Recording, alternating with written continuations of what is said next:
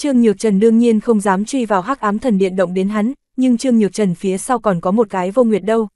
Xích Huyền quỷ quân khó khăn, quyết định cuối cùng án binh bất động, yên lặng theo dõi kỳ biến. Thấy không, Xích Huyền lão quỷ căn bản không có ý định xuất thủ cứu hoàng. Tu thần Thiên Thần hừ nhẹ một tiếng, nói Trương Nhược Trần, để bản thần ra tay đi, trong một khắc đồng hồ, nhất định chém Xích Huyền lão quỷ, lại cứu trở về hoàng. Gấp cái gì, chờ một chút. Trương Nhược Trần phóng xuất ra âm dương thập bát cục, phân ra từng đạo tinh thần lực suy nghĩ phân thân, không ngừng khắc họa trận pháp minh văn, chữa trị những trận pháp khu vực tàn phá kia. Nguyên Thiên quân chủ nhìn xem trên không, đột nhiên khẩn trương lên, nói Tử Thần Điện Dương trưởng lão muốn xuất thủ, Giới tôn, hay là để Thiên Thần đại nhân đi trợ Thương Tuyệt đại nhân một chút sức lực đi. Đương nhiên, bản thần tuyệt không có xem nhẹ Thương Tuyệt đại nhân ý tứ, cẩn thận là hơn. Tu thần Thiên Thần nói, vị này Dương trưởng lão, từng tại Thiên Nam tu luyện nhiều năm, sư thừa lão nhị, tinh thần lực cường đại, như hắn xuất thủ, Thương Tuyệt sẽ có đại phiền toái. Tinh thần lực cấp 83, hoàn toàn chính xác không phải kẻ yếu. Một khi phát động tinh thần lực công kích, khẳng định đối với Thương Tuyệt thần hồn tạo thành ảnh hưởng. Trương Nhược Trần nói, Tu thần Thiên Thần nói, lúc khác, Thương Tuyệt có thể dùng thần hồn đối kháng.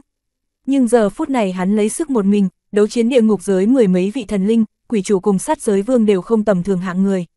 Ngươi, làm cái gì? Trương Nhược Trần lấy ra hắc thủy thần trượng, trùng điệp hướng mặt đất một kích. Xoạt, cường hoành tinh thần lực cơn bão năng lượng, lấy hắc thủy thần trượng làm trung tâm, sóng nước đồng dạng lan tràn ra ngoài, trùng kích hướng 7 tòa thần điện. Tiếp theo, trong thời gian cực ngắn, Trương Nhược Trần tinh thần lực bao phủ toàn bộ hắc hải giới.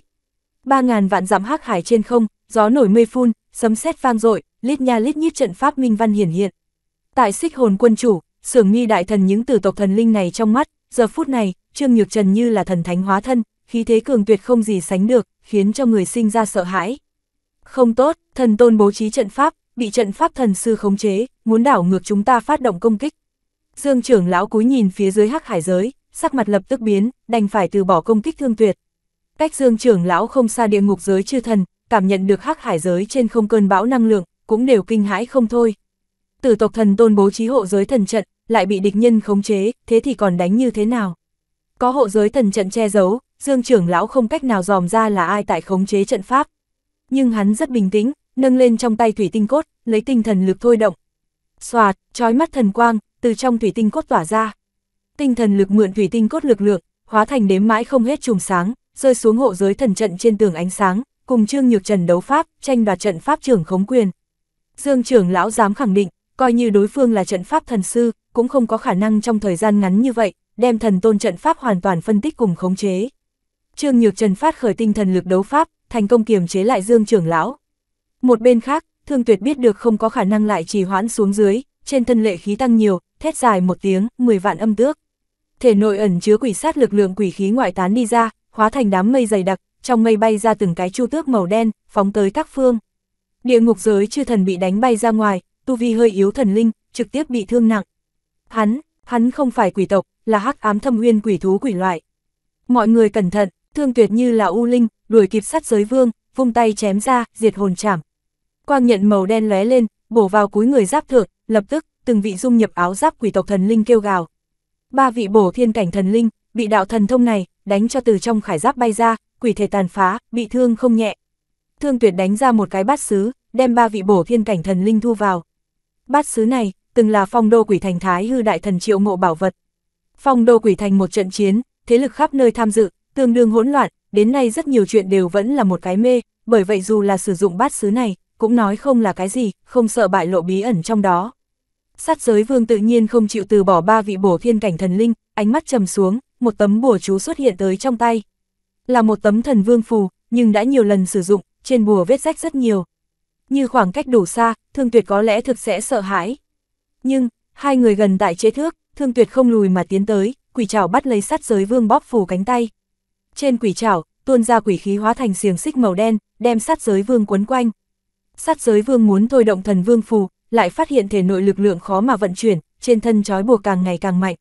Nguy rồi, lão quỷ này thủ đoạn thế mà cao minh như vậy. Sát giới vương trong đầu hiện lên đạo suy nghĩ này thời điểm, quỷ thể thần khu đã bị lôi kéo tiến bát xứ, trấn áp đến bên trong.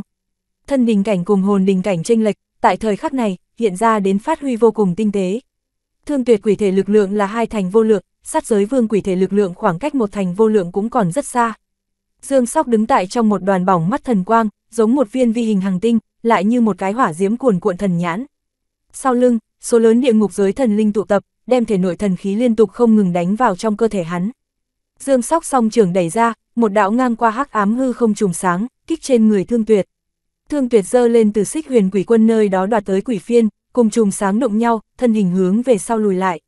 Lực lượng một người, khó mà cùng hơn 10 vị thần linh liên thủ đánh ra thần lực đối kháng.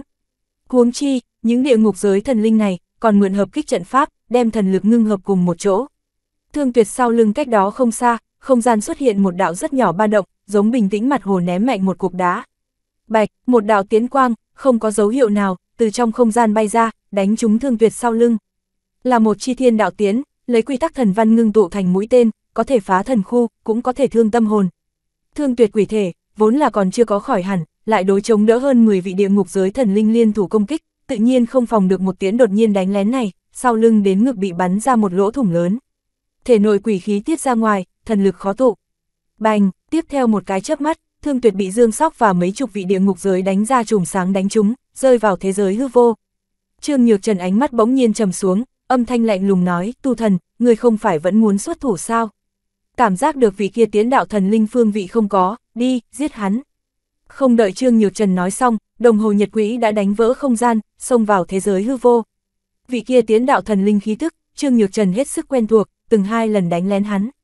Lần thứ nhất, là tại trên đường đi hướng vận mệnh thần điện, Trương Nhược Trần gặp phải Mục Thác chiến thần cùng quỷ chủ đám người chặn đường. Bằng vào lão thi quỷ, Trương Nhược Trần chiếm thượng phong, nhưng lại bị một vị tiến đạo thần linh đánh lén trọng thương, kém chút gặp nạn. Lần thứ hai, là tại bờ Tam Đồ Hà, Trương Nhược Trần bị nói xấu là lượng cơ, lọt vào số lớn địa ngục giới cường giả chặn giết. Vị kia tiến đạo thần linh lần nữa đánh lén, suýt nữa đắc thủ. Không nghĩ tới, lần này hắn lại tới. Xông vào thế giới hư vô đồng hồ nhật quỹ, diễn hóa ra sáng tỏ thời gian thần hải, ở bên người Thương Tuyệt ngắn ngủi dừng lại. Chờ Thương Tuyệt thần khu trọng ngưng về sau, mới hướng trong hắc ám bay đi. Đa tạ Diệu Ly cô nương, Thương Tuyệt mỉm cười chắp tay nói tạ ơn, tiếp theo, ngẩng đầu hướng trên không rách dưới tường không gian nhìn lại, ánh mắt dần dần rét lạnh, sát cơ đại động. Bị một đám tu vi không bằng chính mình thần linh thương tích, có thể nói vô cùng nhục nhã, mình tại thiếu quân trong lòng địa vị, sợ là lại phải hàng nhất đẳng. Đem Thương Tuyệt đánh vào thế giới hư vô về sau, địa ngục giới chư thần vốn định thừa thắng xông lên, nhưng đột nhiên cảm ứng được tu thần thiên thần khí tức, lập tức cùng nhau biến sắc. Chương 3310, đại hoạch toàn thắng. Rút lui đi, một cái quỷ thú quỷ loại, lại thêm tu thần, hôm nay đừng nói trấn áp Trương Nhược Trần, muốn lấy thắng cũng khó như lên trời. Quỷ chủ hướng tất cả địa ngục giới thần linh truyền âm. Không được, coi như muốn đi, cũng phải cứu ra sát giới vương cùng phong đô quỷ thành chư thần. Không phải vậy trận chiến ngày hôm nay, địa ngục giới mất hết mặt mũi, sĩ khí tổn hao nhiều, còn như thế nào tiến đánh bách tộc vương thành. Dương Sóc nói, đi nhanh lên đi, không phải vậy, chúng ta chắc chắn bỏ ra càng lớn đại giới. Quỷ chủ biết rõ tu thần thiên thần lợi hại, bây giờ có đồng hồ nhật quỹ làm thần khu, chiến lực tất nhiên hơn xa lúc trước.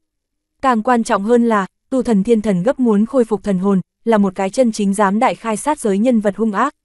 Ngoài ra, quỷ thú quỷ loại xuất hiện, để quỷ chủ nghĩ đến liên quan tới bất động minh vương đại tôn truyền thuyết, trong lòng đối với Trương Nhược Trần kiêng kỵ tăng nhiều. Dương Sóc tiếng kêu thảm thiết truyền đến, bị quỷ phiên đánh xuyên thân thể, trên thân đại lượng thần diễm tứ tán bay ra ngoài. Quỷ chủ ra đầu siết chặt, cũng không tiếp tục do dự, phóng ra thần linh bộ, xông vào trong thần điện, khống chế thần điện độn hành mà đi. Địa ngục giới thần linh khác, cũng đều phân tán mà ra, hướng phương hướng khác nhau đào tẩu. Trong thế giới hư vô, tu thần thiên thần lấy bí pháp, tìm được vị kia ẩn tàng thân hình tiễn đạo đại thần, khinh thường cười lạnh, chỉ là thái hư cảnh sơ kỳ mà thôi, cũng nghĩ giấu giếm được bản thân cảm giác.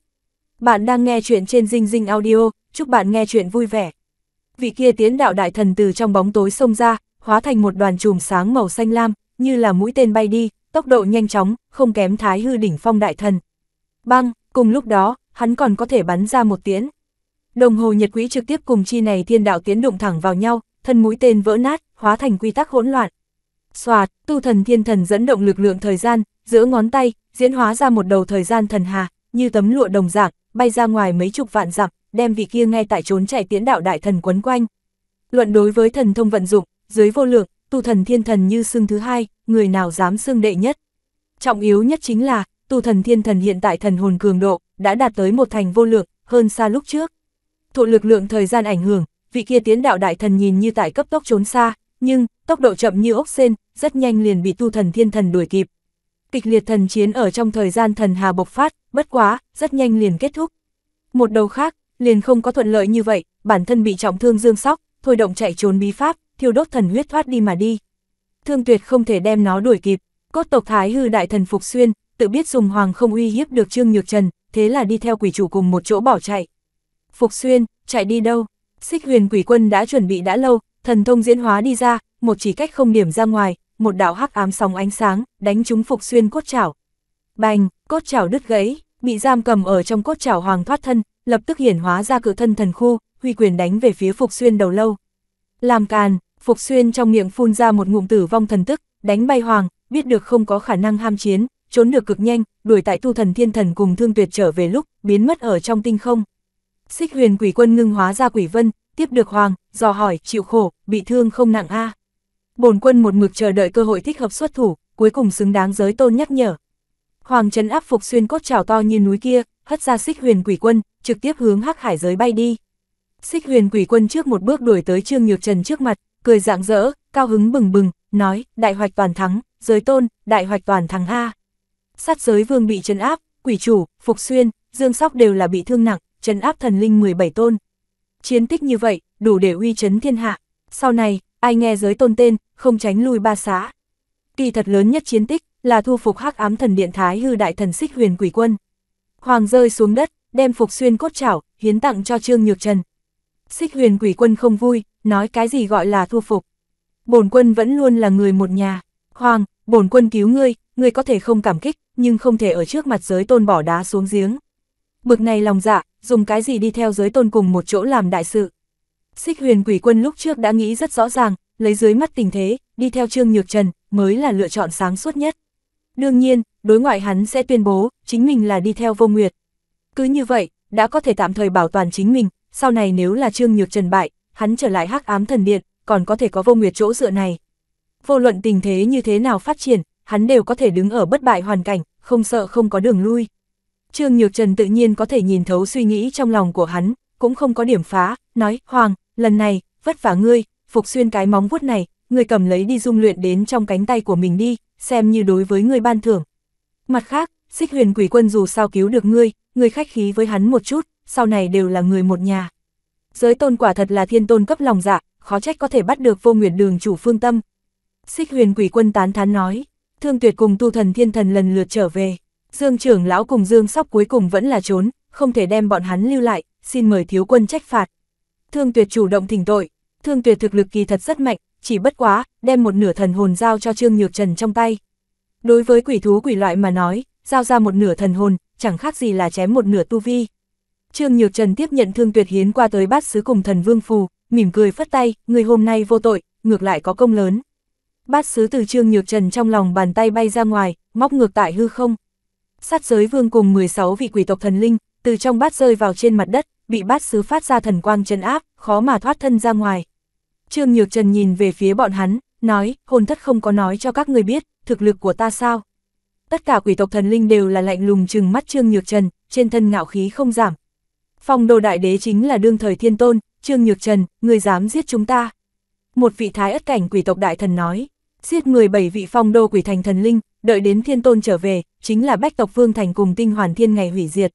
Trương Nhược Trần ngươi hẳn là sẽ không làm dạng này mất trí sự tình a. Sát giới vương nói, Trương Nhược Trần cười cười, nói thiên tôn, ta đương nhiên đắc tội không nổi. Nhưng, nếu là ngươi sát giới vương nếu muốn cùng ta đồng quy vu tận, tự bạo thần nguyên, lại hại chết phong đô quỷ thành chư thần. Đây trách không được ta đi. Sát giới vương cùng quỷ tộc chư thần toàn bộ sắc mặt đại biến, không nghĩ tới Trương Nhược Trần âm hiểm như thế, thủ đoạn quá bẩn. Đã ngươi lựa chọn cầm mà không giết, hẳn là muốn đàm phán, bức phong đô quỷ thành lui quân. Bản vương có thể đáp ứng ngươi. Sát giới vương ngồi xếp bằng, không có nếm thử phá thần quang, mà là dự định lấy đàm phán thủ đoạn thoát thân. Dù sao, lấy trước mắt bách tộc vương thành mảnh tinh vực này thế cục, địa ngục giới vẫn như cũ còn chiếm theo ưu thế tuyệt đối. Trương Nhược Trần khoát tay nói, giới vương hẳn là không biết mình hiện tại là tù nhân nào có tư cách cùng bản giới tôn đàm phán. Không có đơn giản như vậy, Thương Tuyệt phong hắn bọn họ tu vi, ai dám phản kháng, giết chết bất luận tội. Một vị quỷ tộc đại thần tức giận đan sen, không muốn chịu nhục, thôi động thể nội thần khí. Sát giới vương đem hắn ngăn lại, lắc đầu, giờ phút này cùng Trương Nhược Trần khiêu chiến, quá không sáng suốt. Bành, Tu Thần Thiên Thần đem một đoàn thời gian ấn ký điểm sáng đánh ra, trong điểm sáng, một tôn toàn thân huyền bào tiễn đạo đại thần rơi xuống, trên thân mọc ra làn da màu xanh lam, là Thiên Nam bộ tộc. Người này tên là Hứa Chân, xuất sinh Thiên Nam, quanh năm tại Tử Thần Điện tu luyện, tại Thiên Nam cùng Tử Thần Điện đều có cực lớn bối cảnh. Xích Huyền Quỷ Quân nói, giết, Trương Nhược Trần thản nhiên nói, ở đây, bao quát Xích Huyền Quỷ Quân, Sát Giới Vương, Xích Hồn Quân Chủ, các phương thần linh cùng nhau mắt trợn tròn, như có lôi điện rơi vào trên người.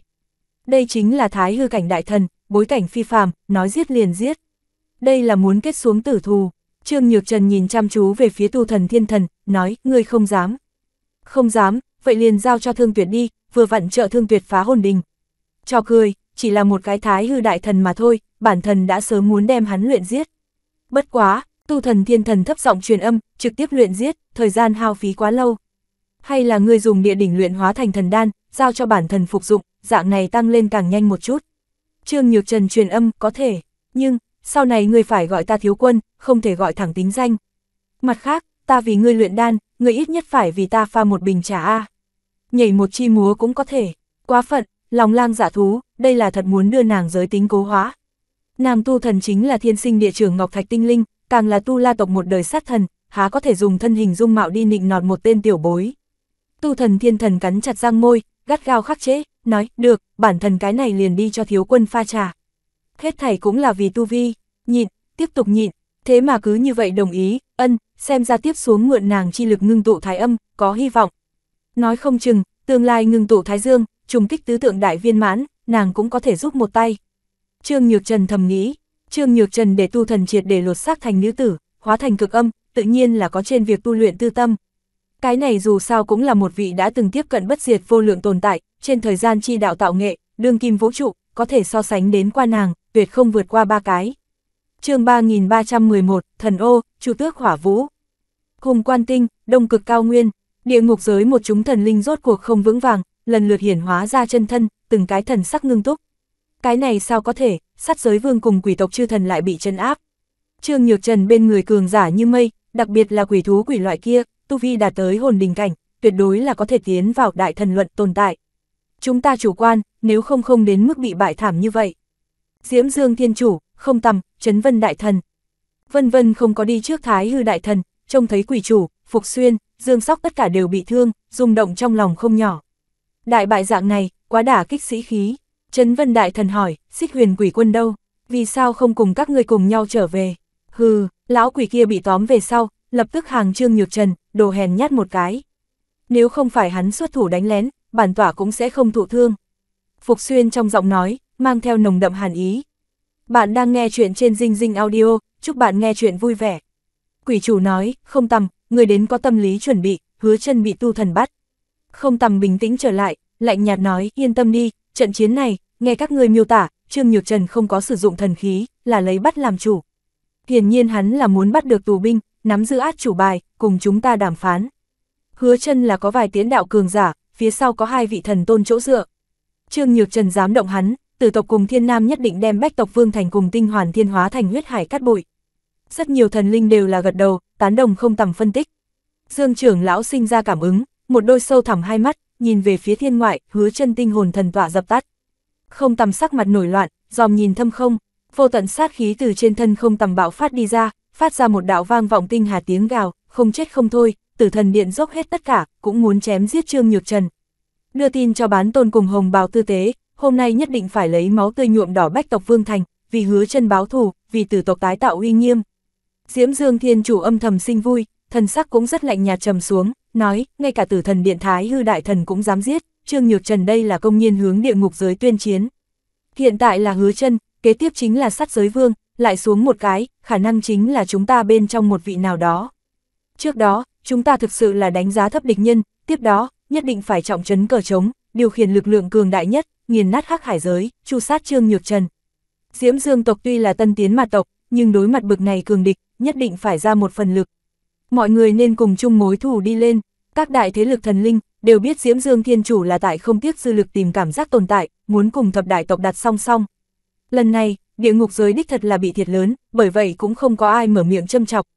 Diễm Dương Thiên Chủ biết thời cơ đã đến, lần này, nếu có thể cầm xuống Trương Nhược Trần, không chỉ có thể đoạt được đại lượng bảo vật, còn có thể các đại thế lực trước mặt, vì Diễm Dương tộc dựng nên thực lực cường đại ấn tượng.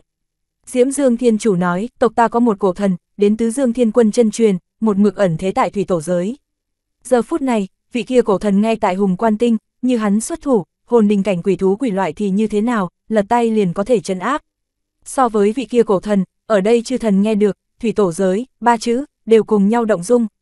Diễm Dương văn minh là cao quý tứ đại cổ văn minh một trong, nội tình tự nhiên là không thể coi thường, tại cực kỳ lâu đời quá khứ, từng sinh ra thủy tổ. Nhưng, từng sinh ra thủy tổ, không có nghĩa là lưu lại thủy tổ giới, cũng không có nghĩa là thủy tổ giới có thể truyền thừa đến đương thời. Dù sao tại trong dòng chảy lịch sử, từng cái đại thế giới, đại tộc, văn minh, đều tao ngộ qua hủy diệt tính tai nạn, thậm chí mỗi qua một đoạn thời gian, sẽ còn xuất hiện cùng loại lượng kiếp quy mô lớn diệt tuyệt sự kiện. Diễm Dương Thiên Chủ chính miệng nói ra lời này, tự nhiên hết sức kinh người. Rất nhiều vốn là không nhìn chúng Diễm Dương tộc thần linh, cũng đều thu hồi lòng khinh thị. Nếu thật là một tòa thủy tổ giới, mà không phải bán tổ hoặc là bất diệt vô lượng lưu lại thần cảnh thế giới, chính là một kiện phi thường đáng sợ sự tình. Thần ô tiền bối, có thể nguyện vì địa ngục giới xuất thủ. Diễm Dương Thiên Chủ cất giọng hỏi. Hùng Quan Tinh trên không, một cái vòng xoáy hỏa diễm màu vàng hiện ra, thần uy cuồn cuộn, ẩn ẩn có thể thấy được một đôi cánh chim triển khai. Thanh âm già nua, từ ngọn lửa màu vàng trong vòng xoáy truyền ra, nho nhỏ thằng nhãi danh cũng dám đối địch với địa ngục giới, bản tọa cái này liền đi chém hắn. Thật mạnh lực áp bách, Diễm Dương tộc này nội tình quả nhiên không tầm thường. Quỷ chủ thầm nghĩ, khác tu vi không bằng quỷ chủ thần linh trong lòng càng kinh, vị này tên là thần ô, tồn tại, tu vi sợ là đều nhanh tiếp cận vô lượng, khẳng định là tâm đỉnh cảnh giới. Dương Sóc nói, ta theo thần ô tiền bối cùng một chỗ, thời khắc mấu chốt, có thể ngăn cản Trương Nhược Trần bọn người đào tẩu. Chậm đã, Ngọc Mãng Quân đi ra, trên thân phát ra huyết quang, đem thiên địa nhuộm đỏ, nói, đã sớm nghe nói Trương Nhược Trần đào mệnh thủ đoạn không tầm thường, bổn quân cũng cùng đi chứ. Không Tầm hướng Dương trưởng lão nhìn thoáng qua, Dương trưởng lão nhẹ gật đầu. Không Tầm nói, Trương Nhược Trần chiếm cứ Hắc Hải giới, giết ta tử tộc Thái Hư đại thần, đã là tộc ta tử địch. Bán Tôn cùng Hồng Bào đại tư tế mặc dù chưa đến, nhưng tộc ta có thần vương chiến trận một tòa. Không Tầm cùng Dương trưởng lão dẫn đầu trên Hùng Quan Tinh tất cả tử tộc thần linh, cùng nhau bay lên đứng lên, xông lên mây xanh, cùng thần ô cùng Ngọc Mãng Quân hướng thâm không bay đi. Trận thế như vậy, coi là thật kinh người. Lần này, trừ bố trí thần vương chiến trận tử tộc thần linh, Thái Hư cảnh phía dưới thần linh không người dám theo sau. Phong Đô Quỷ Thành ngũ đại cao thủ một trong Chu Tước Hỏa Vũ, cùng mấy vị quỷ tộc đại thần, xuất hiện ở ngoài Hùng Quan Tinh hư không. Bọn hắn là phụng hồn thất chi lệnh, chuyên môn từ tinh không phòng tuyến chạy tới, trợ sát Giới Vương đối phó Trương Nhược Trần. Chu Tước Hỏa Vũ thực lực, xếp tại Xích Xá La, Tiết Thường Tiến, Diêu Quang Thần Phi phía trên, là gần với hồn thất cường giả. Nàng kiếp trước là một con Chu Tước, bây giờ tu thành nhân loại cùng Chu Tước hai loại hình thái quỷ thể, giờ phút này, là nhân loại thân hình, mọc ra hỏa diễm tóc dài cùng cánh chim hỏa diễm, dung nhan không thua Diêu Quang Thần Phi. Nàng nói, hay là đến chậm, đường Thái Hư cảnh đỉnh phong, lại bị người bắt sống, Phong Đô Quỷ Thành mặt đều vứt sạch. Được rồi, Phong Đô Quỷ Thành mặt, sớm đã bị Tiết Thường Tiến, Xích Xá La, Triệu Ngộ bọn hắn vứt sạch, đảo cũng không nhiều một cái sát Giới Vương. Chu Tước Hỏa Vũ sau lưng, đều là hình thú quỷ tộc đại thần, từng cái khí tức cường hoành. Trong đó một cái thân hình như heo quỷ tộc đại thần, nói căn cứ hồn thất đại nhân tin tức, Trương Nhược Trần đã là trưởng thành đến có thể cùng Thiên Nam lão tứ so chiêu tình trạng. Sát Giới Vương ở đâu là đối thủ của hắn? Một vị khác chuột túi bộ dáng quỷ tộc đại thần, nói Trương Nhược Trần bất quá là át chủ bài thủ đoạn nhiều mà thôi, Tinh Hoàn Thiên một trận chiến, bao quát cùng Mục Thác chiến thần, quỷ chủ bọn hắn đấu pháp thời điểm, mượn nhờ đều là ngoại lực, thực lực bản thân chưa hẳn thắng được qua Thái Hư sơ kỳ đại thần. Đây là sơ hở chí mạng, mặc dù cao vạn trượng tháp, như nền tảng bất ổn, nhẹ nhàng đẩy cũng liền đổ. Ha ha, tiếng cười to vang lên, từng đôi thú mục, hướng Lạc Đà quỷ tộc đại thần trên lưng lồng sắt kia nhìn lại. Trong lồng sắt, ngồi một vị nam tử kia mọc ra một viên đầu cú mèo, trường bào cởi trần, ngực cùng phần bụng cơ bắp hình dáng tươi sáng. Hắn tiếp tục cười to, đều ăn thiệt thòi lớn như thế, ngay cả Diễm Dương Thiên Chủ ngu xuẩn như vậy, cũng không dám khinh thường Trương Nhược Trần. Các ngươi thế mà còn nhẹ xem đối thủ, khó trách Phong Đô Quỷ Thành suýt nữa bị lượng tổ chức cùng Thiên Đình công phá, nguyên nhân căn bản nhất hay là bởi vì các ngươi quá không coi ai ra gì. Chu Tước Hỏa Vũ đi đến lồng sắt phía dưới, đôi mắt đẹp nhìn lại, nói Trương Nhược Trần cho dù mạnh hơn, một tòa thần vương chiến trận cũng liền trấn áp. Nam tử cú mèo nói, thần vương chiến trận mạnh hơn, Trương Nhược Trần vỗ mông vừa đi, ai tìm được hắn đâu. Vùng tinh không này rộng lớn như vậy, địa ngục giới quân đội trải rộng các đại thế giới cùng tinh cầu, đều là biêng ngắm của hắn. Trận này giao phong, địa ngục giới thua không nghi ngờ. Ai là chân chính người thông minh? Vận mệnh thần điện A, không nhìn thấy vận mệnh thần điện án binh bất động. Các ngươi coi là, đây là bởi vì Trương Nhược Trần cùng Hư Thiên, Phúc Lộc Thần Tôn quan hệ, vận mệnh thần điện mới không có đi đối phó hắn. Sai, 10 phần sai, lấy ngươi cao kiến, là bởi vì cái gì?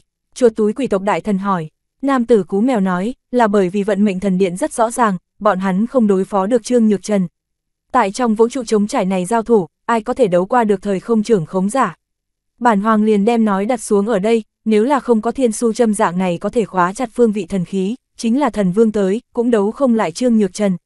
Lại nói, các ngươi đều nói rồi, Trương Nhược Trần bây giờ là xưa đâu bằng nay. Cho dù có thiên su châm loại thần khí này, nếu không có tinh thần lực cường tuyệt người chấp trưởng, muốn khóa chặt hắn, môn đều không có. Hắc hắc, các ngươi cùng hắn đối nghịch, phong đô quỷ thành sẽ có đại phiền toái. Chờ lấy nhìn đi, chung quanh trạng thái thú quỷ tộc đại thần, phát ra các loại tiếng cười, heo âm thanh, lạc đà âm thanh, chuột túi âm thanh. Thần ô là cường giả số 1, thần hồn có thể bao trùm tinh vực, có thể nhìn rõ rất nhỏ, muốn tìm ra Trương Nhược Trần há lại việc khó. Lại thêm Ngọc Mãng Quân, thu thập Trương Nhược Trần cả đám người, đã là dư xài. Thần vương chiến trận đủ để phong kín Trương Nhược Trần đường đi. Thần vương đều đấu không lại. Ha ha, Trương Nhược Trần có thể trải qua cửa này sao? Hồn thất đối với Trương Nhược Trần đánh giá cực cao, Chu Tước Hỏa Vũ đương nhiên sẽ không khinh địch. Nhưng, đồng dạng đối với thần ô, Ngọc Mãng Quân, thần vương chiến trận tràn ngập lòng tin, bực này trận thế, dưới vô lượng có mấy người chống đỡ được. Đi thôi, theo sau, trước đem sát giới vương bọn hắn cứu ra lại nói. Nàng hạ lệnh, thần ô, Ngọc Mãng Quân, không tầm, Dương trưởng lão đều là đem khí thức thu liếm, đến hắc hải giới trên không về sau, mới đột nhiên phóng xuất ra thần cảnh thế giới, đem tứ phương trấn thủ. Cùng lúc đó, trên trăm vị tử tộc thần linh, giống đầy trời tinh thần đồng dạng, phân bố hắc hải giới các phương, kết thành một tòa thần vương chiến trận. Chiến trận một thành, tương đương với khóa chặt thắng cục.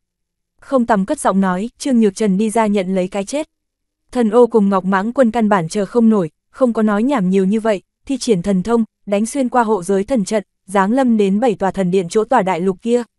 Trương Nhược Trần đứng tại trung tâm 7 tòa thần điện, cầm trong tay hắc thủy thần trượng, ngay tại thôi động trận pháp.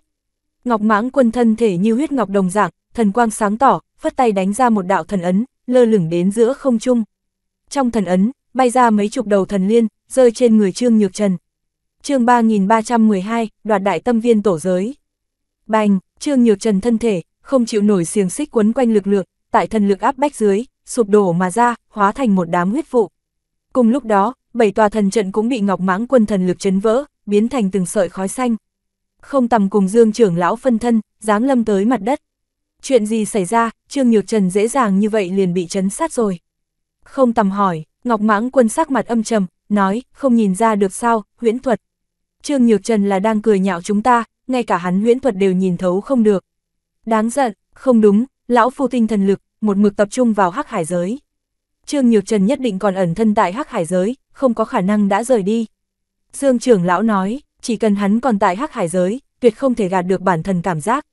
Thần ô hai cánh triển khai, chừng 7 vạn dặm, xoay quanh tại hư không, cường đại thần hồn thả ra ngoài, từng tấc dò xét hắc hải giới, xâm nhập đáy biển, cũng thăm dò cỏ cây đất đá.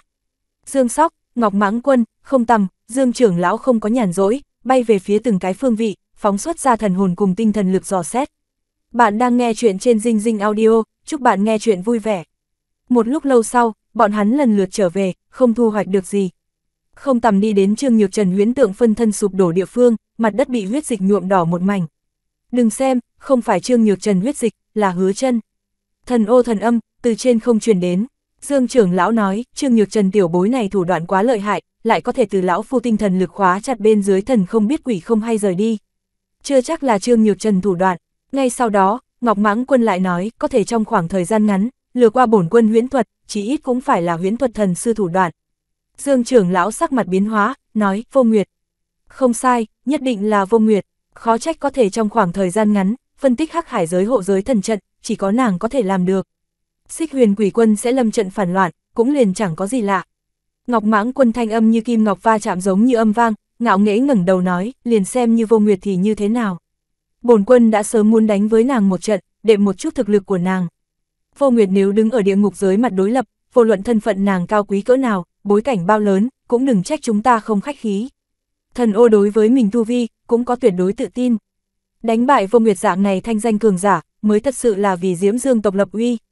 Diễm Dương tộc mới có thể nhận toàn bộ địa ngục giới tu sĩ tôn trọng. Dương trưởng lão nói, thế nhưng là, làm như thế nào đi tìm bọn họ đâu? Xoạt, một đạo phù quang, từ trên không bay tới, rơi vào không tầm trong tay. Xem hết trên đưa tin thần phù nội dung, không tầm trên mặt lộ ra một đạo cười khổ, Trương Nhược Trần chiếm lĩnh đại tâm viên tổ giới. Đi theo hắc hải giới Chu Tước Hỏa Vụ, đứng tại trong hư không vũ trụ, cũng thu đến đưa tin thần phù, trên gương mặt tinh xảo mỹ lệ, lộ ra nặng nề thần sắc, lần nữa nhìn về phía ngồi tại trong lồng sắt nam tử cú mèo. Nàng nói, nghe nói, ngươi cùng Trương Nhược Trần là sinh tử chi giao, dùng ngươi đi trao đổi phong đô quỷ thành chư thần, Trương Nhược Trần sẽ đồng ý sao? Nam tử cú mèo hai tay khoác lên trên song sắt, lông xù đầu mèo dựa vào sau, nói các ngươi quá coi thường Trương Nhược Trần. Hắn biết rõ, bản hoàng chính là băng hoàng con trai độc nhất, các ngươi căn bản không thể đem ta thế nào. Chu Tước Hỏa Vũ tới gần, cười tủm tỉm nói, băng hoàng tiền bối hoàn toàn chính xác đáng giá tôn kính, nhưng nhục mạ thiên tôn, thế nhưng là tội chết. Đừng nói băng hoàng con trai độc nhất, liền xem như bất tử huyết tộc tương lai tộc trưởng người thừa kế, bản cô nương nói giết cũng liền giết. Nam tử cú mèo ngực cơ bắp nhảy lên, lập tức ngồi thẳng, trầm giọng nói, phong đô quỷ thành phong ba, các ngươi vốn là thất bại thảm hại, trong cao tầng còn ra lượng sứ cùng thiên đình nội ứng, đây hết thảy chẳng lẽ không phải phong đô đại đế vấn đề. Đại trượng phu sinh tại loạn thế, tu vi càng cao, trách nhiệm càng lớn. Chính là ở trước mặt các ngươi, bản hoàng hay là phải nói một câu, phong đô đại đế không làm cùng không đảm đương, chính là chôn xuống trận này đại họa căn bản nguyên nhân. Nam tử cú mèo này chính là Tiểu Hắc, đại danh Hạ Tiểu Thiên.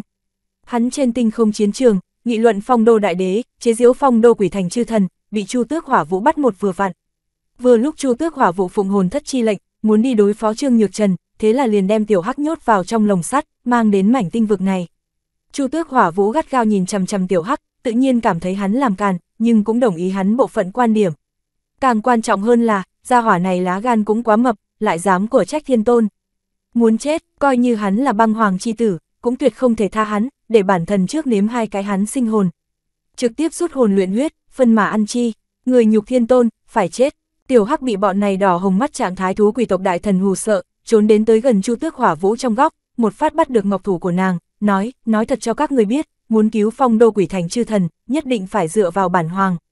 Bản hoàng chính là Trương Nhược Trần bạn thân thân bằng, tay chân huynh đệ, cầm bản hoàng đi trao đổi con tin, Trương Nhược Trần cũng không dám trả giá. Hắn lại dám bắt Hỏa Vũ đại nhân tay, chém xuống đến, nhanh chém xuống tới.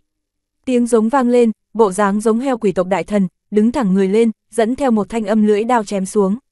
Tiểu Hắc lập tức buông tay, dọa đến toàn thân khẽ run rẩy.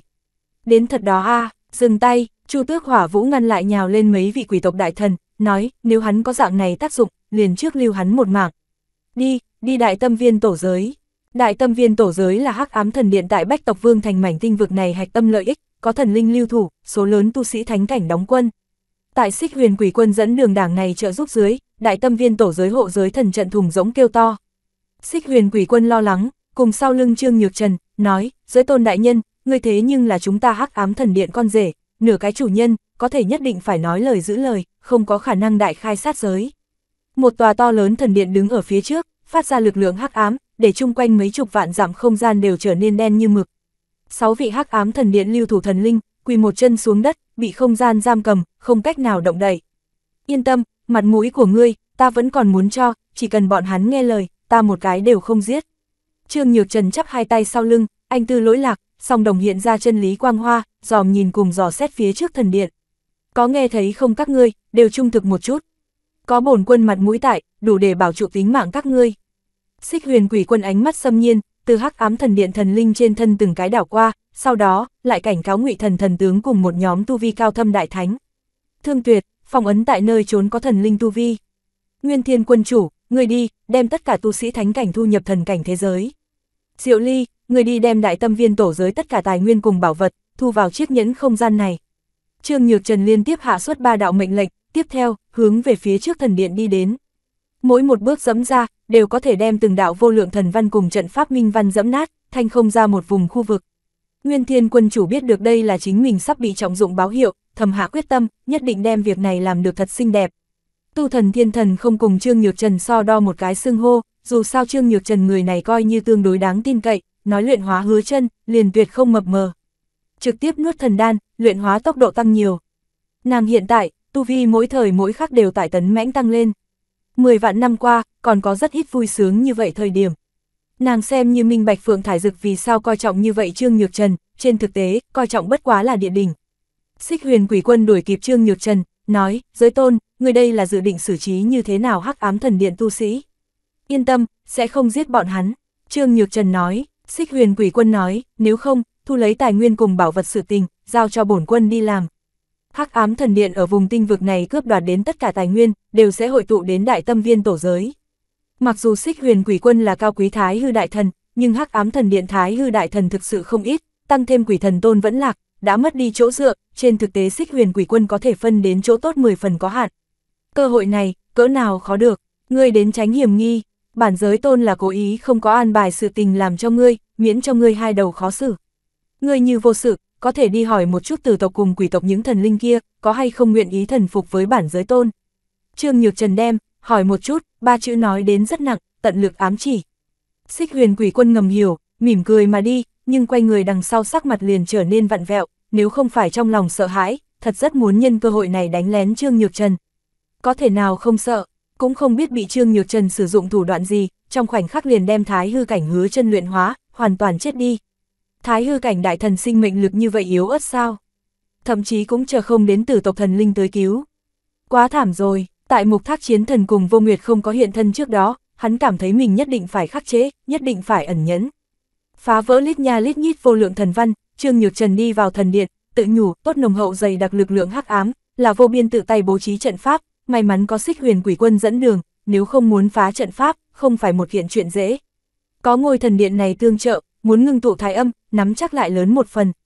Ngay tại Trương Nhược Trần âm thầm suy nghĩ thời điểm, trong thần điện lực lượng hắc ám, nhanh chóng hướng một phương nào vị hội tụ, tràn vào đứng ở thần điện ngay phía trên trong một pho tượng đá.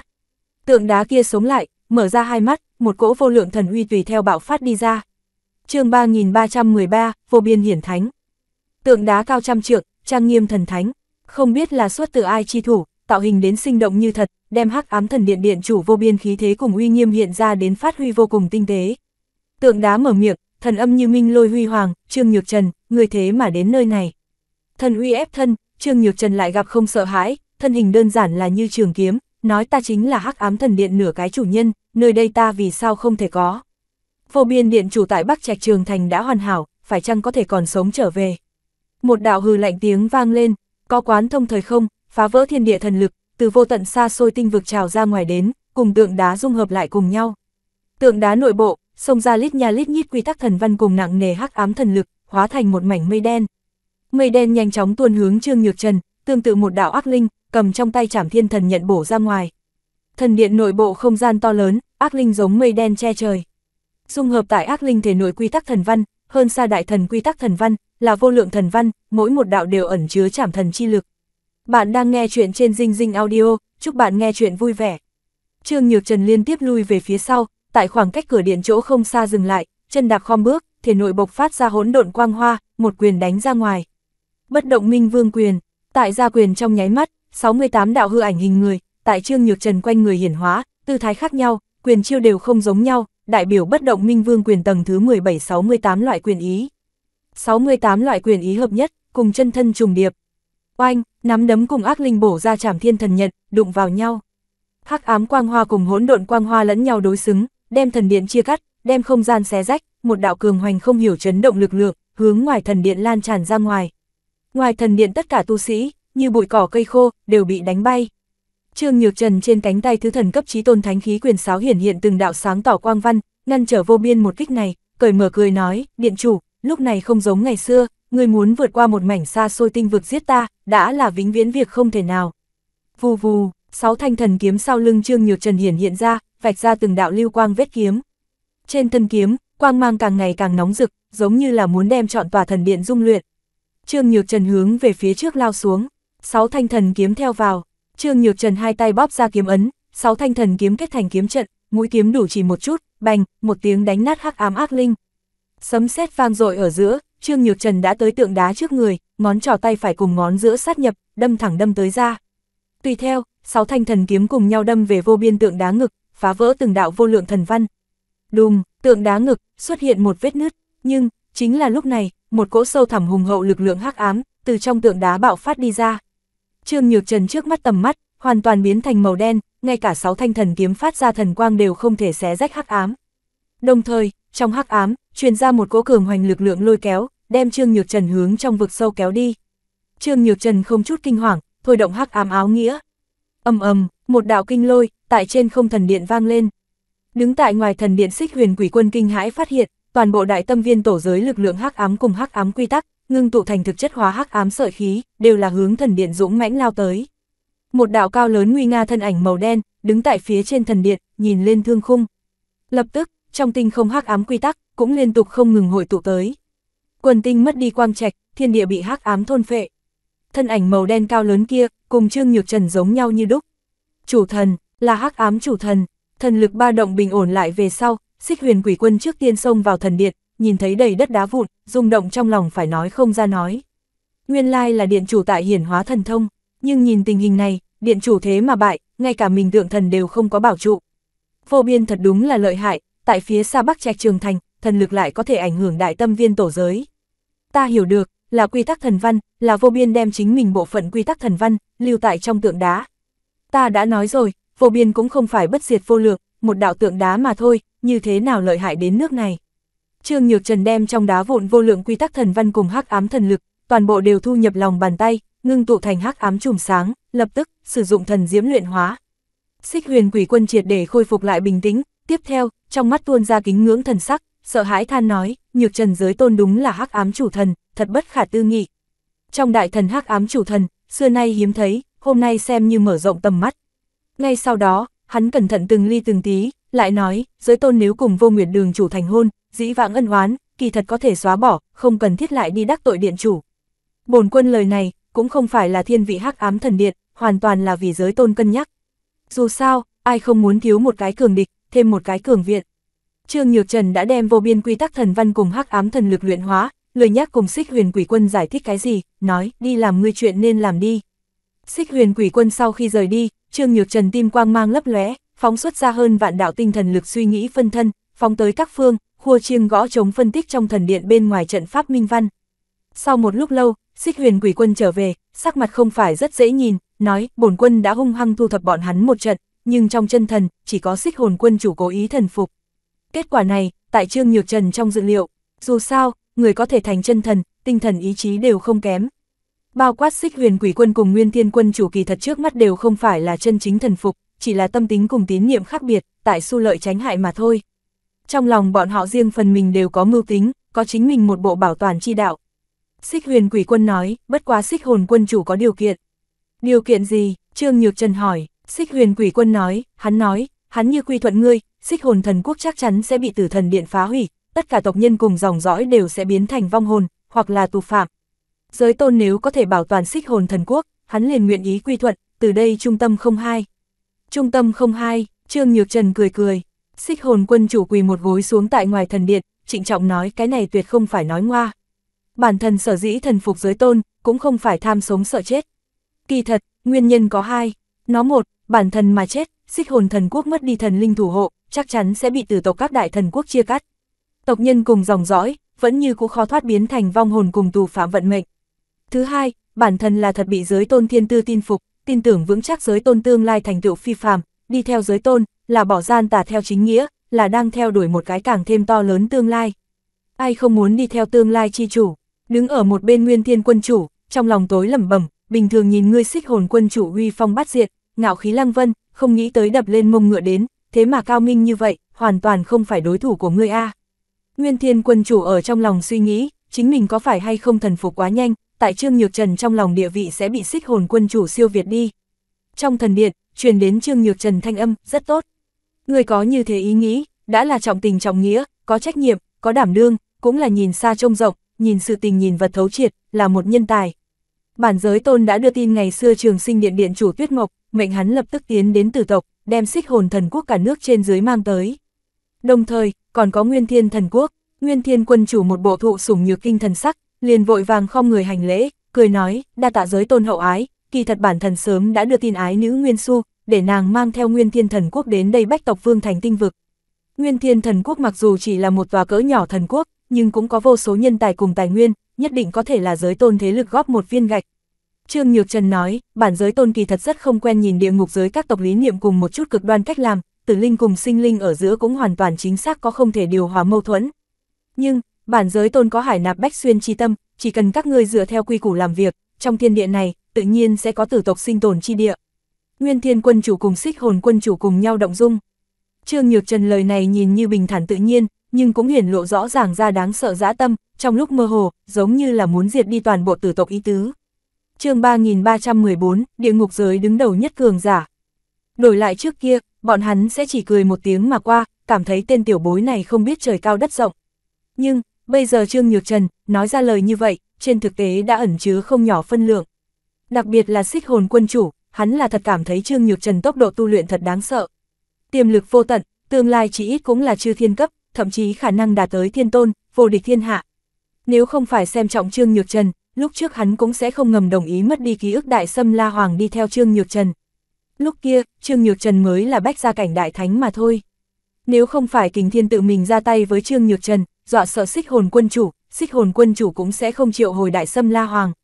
Liền lâu dài ánh mắt mà nói, Xích Hồn quân chủ là xa xa thắng qua Nguyên Thiên quân chủ.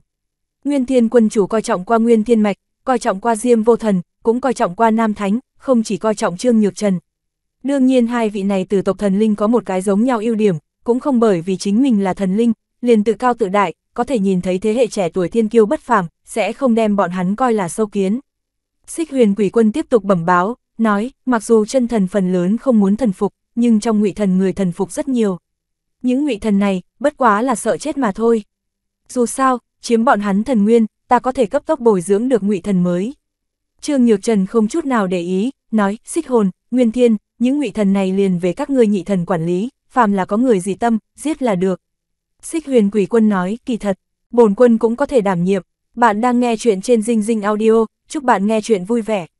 Ngươi chính là Thái Hư Đại Thần, thống ngự một đám ngụy thần, quá đại tài tiểu dụng. Trương Nhược Trần nói, Nguyên Thiên quân chủ vội vã biểu hiện, nhắc nhở, Hắc Hải giới một trận chiến, địa ngục giới chư thần thất bại thảm hại, lần tiếp theo xuất thủ, nhất định là núi kêu biển gầm. Đặc biệt là Hứa Chân vẫn lạc, chẳng khác gì là hướng toàn bộ tử tộc tuyên chiến, hướng toàn bộ địa ngục giới tuyên chiến. Theo bản thần biết, không tầm cùng Dương trưởng lão nắm giữ lấy một tòa thần vương chiến trận, có thể chỉnh hợp tử tộc trên trăm vị thần linh lực lượng, uy lực cực kỳ bất phàm. Ngoài ra, việc này tất nhiên sẽ kinh động Bán Tôn cùng Hồng Bào đại tư tế, bọn hắn nếu là chạy đến, hậu quả khó mà lường được. Xích Hồn quân chủ hướng Nguyên Thiên quân chủ nhìn lại, vì biểu trung tâm, Nguyên Thiên quân chủ đem tử tộc nội tình hoàn toàn nói ra, đây là triệt để không cho mình để đường rút lui. Nguyên Thiên quân chủ đón lấy Xích Hồn quân chủ ánh mắt, có chút mỉm cười. Bán Tôn cùng Hồng Bào đại tư tế hai người kia, tại tử tộc tuyệt đối là như sấm bên tai. Đặc biệt là Vô Lượng Bắc Trinh về sau, hai người bọn họ, cùng Thiên Nam tứ đại nhân cùng Ngũ đại nhân, nghiễm nhiên chính là tử tộc tứ đại vương giả. Ngôn xuất pháp vì, không người dám nghịch. Bán Tôn sở dĩ gọi là Bán Tôn, chính là nhị đại nhân đến thăm Tử Thần Điện thời điểm, thấy hắn một mặt, nhìn mà than thở, đánh giá, Như Hải ngày khác tất phong tôn. Lời này truyền ra về sau, nguyên Như Hải liền có Bán Tôn xưng hào, bây giờ tạm thời chấp trưởng Tử Thần Điện, chính là tử tộc võ đạo người thứ nhất. Hồng Bào đại tư tế, chủ quản Tử Thần Điện tông miếu tế tự, lịch sử biên soạn, điển tịch cất giữ, niệm lực thăm dò. Vân vân hết thảy công việc, bình thường đều là do Tử Thần Điện tinh thần lực người mạnh nhất đảm nhiệm. Xích Hồn quân chủ cướp được Nguyên Thiên quân chủ phía trước, nói Bán Tôn cùng Hồng Bào đại tư tế cố nhiên là đương thời cường giả số 1, nhưng bọn hắn một người lưu thủ Tử Thần Điện, một người tại phía xa tinh không phòng tuyến, trong thời gian ngắn không đuổi kịp tới. Kỳ thật, địa ngục giới tại Bách tộc Vương thành mảnh tinh vực này, cường đại nhất nhân vật, Thạch tộc Ngọc Mãng Quân hẳn là một trong số đó. Trương Nhược Trần nói, Ngọc Mãng Quân, chưa từng nghe qua, Giới Tôn chưa từng nghe qua tên hắn rất bình thường, Ngọc Mãng Quân là gần nhất 100 năm mới xuất thế Thạch tộc chí cường. Trống rỗng xuất thế, đúng vậy, hắn xuất thế về sau, chưa từng thua trận. Trương Nhược Trần nói, có lẽ hắn chỉ là không có gặp được đối thủ cường đại. Xích Hồn quân chủ nói, tu vi đạt tới Thái Hư cảnh đỉnh phong Ngọc Linh Thần, mượn nhờ Dạ Xoa Tổ Thần Điện lực lượng, bị Ngọc Mãng Quân một búa trọng thương. Ngọc Mãng Quân từng truy sát qua Thạch tộc hư thực lượng tổ chức thành viên Thạch phủ quân Ngưu Tam Giải, chiếm nó rìu, làm cho Ngưu Tam Giải thi triển cấm thuật mới đào tẩu. Ngưu Tam Giải kia, thế nhưng là trên đại thần luận tồn tại, Thạch tộc xếp hạng 5 vị trí đầu cổ thần. Nguyên Thiên quân chủ chen vào nói, Ngọc Mãng Quân hẳn là từ Thạch tộc thủy tổ giới đi ra thần linh. Thạch tộc thập đại tinh cầu, không đều là thủy tổ thân thể diễn hóa mà thành. Trương Nhược Trần nói, Nguyên Thiên quân chủ cười nói, đó bất quá là Thạch tộc tự biên tự diễn thôi. 10 vị thủy tổ, cũng đều lưu lại thần khu, Giới Tôn ngươi tin không? Lại nói, thần khu là thần khu, thủy tổ giới là thủy tổ giới, cả hai hoàn toàn không giống. Thủy tổ giới đối với bất kỳ bộ tộc nào mà nói, đều là đại bí, là sau cùng căn cơ. Chính là chân thần, đều chưa hẳn có thể tiếp xúc đến. Tóm lại, Ngọc Mãng Quân tuyệt không phải hạng người hời hợt, có tư cách tranh Thạch tộc đệ nhất cường giả. Đương nhiên điều kiện tiên quyết là, Hoang Thiên Đại Thần không tranh. Gặp bọn họ nói xong, Xích Huyền Quỷ Quân nói, kỳ thật, bổn quân lo lắng nhất, hay là Phong Đô Quỷ Thành. Trước đó Phong Đô Quỷ Thành liên tục ra đại sự, Tiết Thường Tiến, Xích Xá La, Triệu Ngộ, Tiết Ưng, còn có sớm hơn hẳn là, Tiết Lý, những này thái hư đại thần, chết thì chết, trốn thì trốn. Tất cả mọi người cảm thấy, Phong Đô Quỷ Thành sẽ không gượng dậy nổi, nhưng bổn quân lại không cho là như vậy. Luận nội tình, luận uy danh, thời đại này, Tử tộc cùng Thạch tộc là không sánh bằng Phong Đô Quỷ Thành. Đại đế có thể thản nhiên mà đi, Phong Đô Quỷ Thành trừ hồn thất bên ngoài, nhất định có khác chí cường. Các người nghĩ, Phong Đô Quỷ Thành hiện tại hỗn loạn tưng bừng, nội bộ suy yếu, hồn thất ở đâu ra lực lượng dám đi tinh không phòng tuyến. Nguyên Thiên quân chủ không vui, nói quỷ quân đây là ý gì, sợ sệt đắc tội Phong Đô Quỷ Thành, là muốn cho giới tôn thả sát giới vương bọn hắn. Xích Huyền Quỷ Quân biết được Nguyên Thiên quân chủ tại cho mình đào hố, trong lòng ghi lại một bút này, vội vàng giải thích nói, bắt giữ thần linh, há có thể tùy tiện thả đi. Nhưng, chúng ta không thể đem toàn bộ địa ngục giới đều đắc tội xong, giới tôn mục đích là vì cứu bách tộc vương thành, là vì bức địa ngục giới lui quân, mà không phải toàn diện khai chiến. Sách lược của chúng ta, hẳn là giao hảo một nhóm, chèn ép một nhóm. Tỷ như, Hắc Ám Thần Điện cùng Bất Tử Huyết tộc liền rất đáng được giao hảo, đương nhiên Vận Mệnh Thần Điện cùng Phong Đô Quỷ Thành cũng tại trong phạm vi cân nhắc. Nhưng, thủ đoạn tàn nhẫn, cũng là nhất định, đến giết một nhóm, đem bọn hắn giết đau nhức, giết sợ, để bọn hắn đi cân nhắc lợi hại, như vậy bọn hắn mới có thể lui quân. Tỷ như, Tử tộc, Diễm Dương tộc, bản thân thế nào cảm giác, người đây là hiếp yếu sợ mạnh đâu. Một đạo du dương thanh âm vang lên, chỗ nào hiếp yếu sợ mạnh, Tử tộc thực lực cường đại cỡ nào, chỗ nào mềm nhũn. Xích Huyền Quỷ Quân tức giận, nhưng lại không dám phát tác, bởi vì vừa rồi người lên tiếng là Tu Thần Thiên Thần. Tu Thần Thiên Thần này ngày xưa chính là Tu La tộc nhất đẳng tồn tại, to như vậy sát danh, không nghĩ tới hôm nay càng ngày càng nữ nhân, nói rõ là muốn nịnh nọt Trương Nhược Trần, làm giới tôn phu nhân. Không thể trêu vào, chỉ ít trước mắt không thể trêu vào nàng. Tu Thần Thiên Thần bồng bềnh mà tới, trực tiếp đi vào thần điện, từ Xích Huyền Quỷ Quân bên người đi ngang qua lúc, nói chỉ là một cái Nguyên Như Hải cùng hồng bào tư tế Mộ Hiền Chiết cũng coi như mạnh. Bọn hắn nếu dám tới, bản thân vừa vặn chém bọn hắn, lấy thần hồn, làm đại dược. Tu vi tăng lên, Tu Thần Thiên Thần lòng tự tin tăng nhiều. Huống chi, nàng còn có một tấm lớn nhất át chủ bài, Trương Nhược Trần. Tại Hắc Ám Đại Tam Giác tinh vực thời điểm, thần hồn của nàng còn kém xa hiện tại, mượn Trương Nhược Trần vô cực thần đạo, liền có thể đánh với Lôi Tố Linh một trận. Bây giờ thì như thế nào đâu? Tu Thần Thiên Thần đem nhẫn không gian giao cho Trương Nhược Trần, nói, Hắc Ám Thần Điện thu liếm các loại tài nguyên cùng bảo vật, tuyệt đại bộ phận đều ở bên trong. Nhanh như vậy, Trương Nhược Trần nói, Tu Thần Thiên Thần nói, bực này việc vặt vãnh, Hắc Ám Thần Điện những ngụy thần cùng đại thánh kia, tự nhiên sẽ đi làm. Bản thân chỉ cần sử dụng thần hồn giám thị là được. Được chưa, đi pha một bình trà tới, ta có đại sự cùng ngươi trao đổi. Trương Nhược Trần thuận miệng phân phó một câu, tiếp nhận nhẫn không gian, dò xét đứng lên. Tu Thần Thiên Thần cắn răng, lạnh nhạt trầm xuống mà nói, ngươi cứ như vậy ưa thích uống trà. Trương Nhược Trần cảm giác được lạnh cả người, cười nói, Thiên Thần pha trà, khẳng định không giống với, đây mới là mấu chốt. Lập tức lại bổ sung một câu, nếu như thần hồn của ngươi, khôi phục lại 3 thành vô lượng, dưới vô lượng còn có mấy người là đối thủ của ngươi. Xích Huyền Quỷ Quân đã sớm bị Tu Thần Thiên Thần trên người hàn khí dọa đến chạy ra thần điện. Tu Thần Thiên Thần bưng lưu ly ngọc bàn, dâng trà đi tới, phóng tới Trương Nhược Trần trước mặt, thấp giọng hỏi, ngươi phải dùng vô cực thần đạo, trợ bản thần thần hồn, đạt tới 3 thành vô lượng. Trừ phi ngươi có thể từ trong ra ngoài, triệt để biến thành một nữ tử, nếu không, việc này khó mà nói. Trương Nhược Trần nói, bành, Tu Thần Thiên Thần thần lực ngoại phóng, bàn trà vỡ vụn. Trương Nhược Trần không hiểu thấu nhìn xem nàng, nói, ngươi làm cái gì?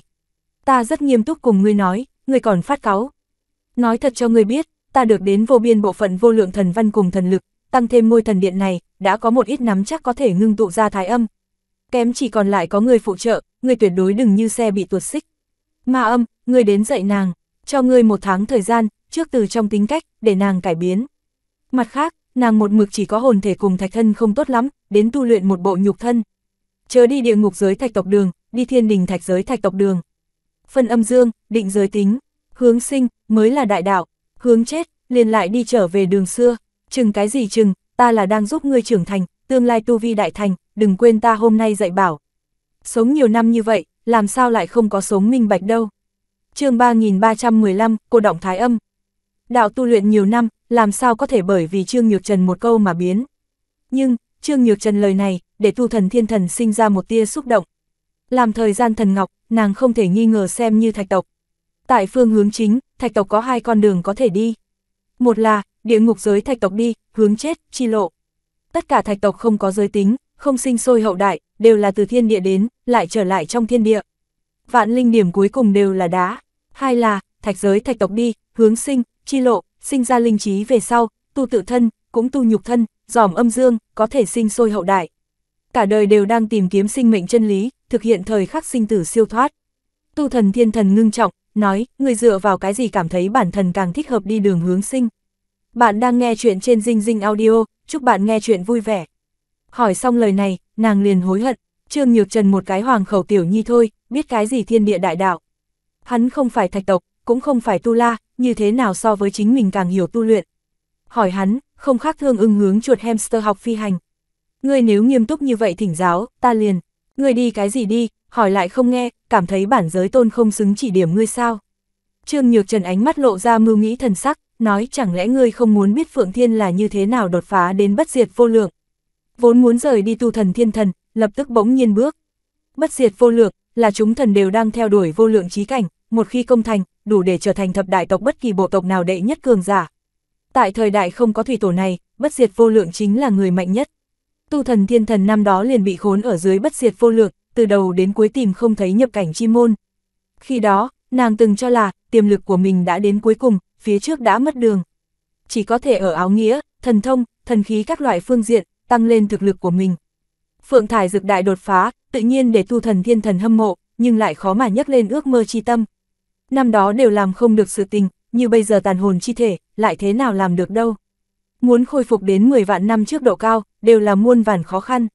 Trương Nhược Trần cố ý mê hoặc nàng, nói thực ra, nàng có thể phá bất diệt vô lượng, trợ giúp của ta không thể bỏ qua công lao.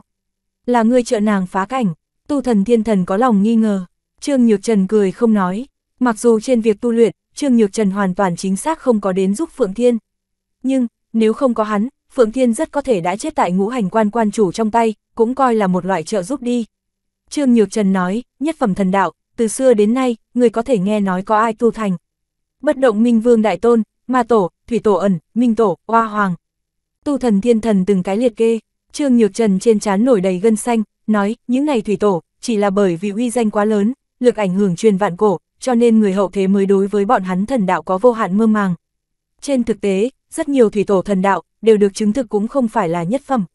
Nhất phẩm thần đạo so trong tưởng tượng của ngươi khó tu được nhiều, đặc biệt là viên mãn nhất phẩm thần đạo, thế gian không có khả năng còn có người thứ hai. Trương Nhược Trần vô cực thần đạo, là được từng cái thời đại người mạnh nhất tương trợ mới thành công, là đứng tại từng vị bán tổ, thủy tổ trên vai, mới có thành tựu như thế. Nơi nào đi tìm người thứ hai? Tu thần thiên thần nói, ngươi là dùng nhất phẩm thần đạo trợ Phượng thải dực, đạt tới bất diệt vô lượng.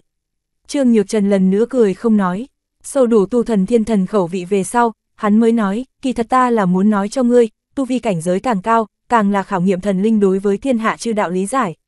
Dù là ngươi không tu đạo này, cũng không thể đi bài xích nó, hẳn là học được tiếp nhận. Ta tu nhất phẩm thần đạo, tìm hiểu trên thế gian vạn loại đạo. Đến nay, cũng còn tại học tập đạo mới. Ngươi nếu nguyên sinh thạch tộc, vì sao không thử nghiệm thạch giới thạch tộc đạo?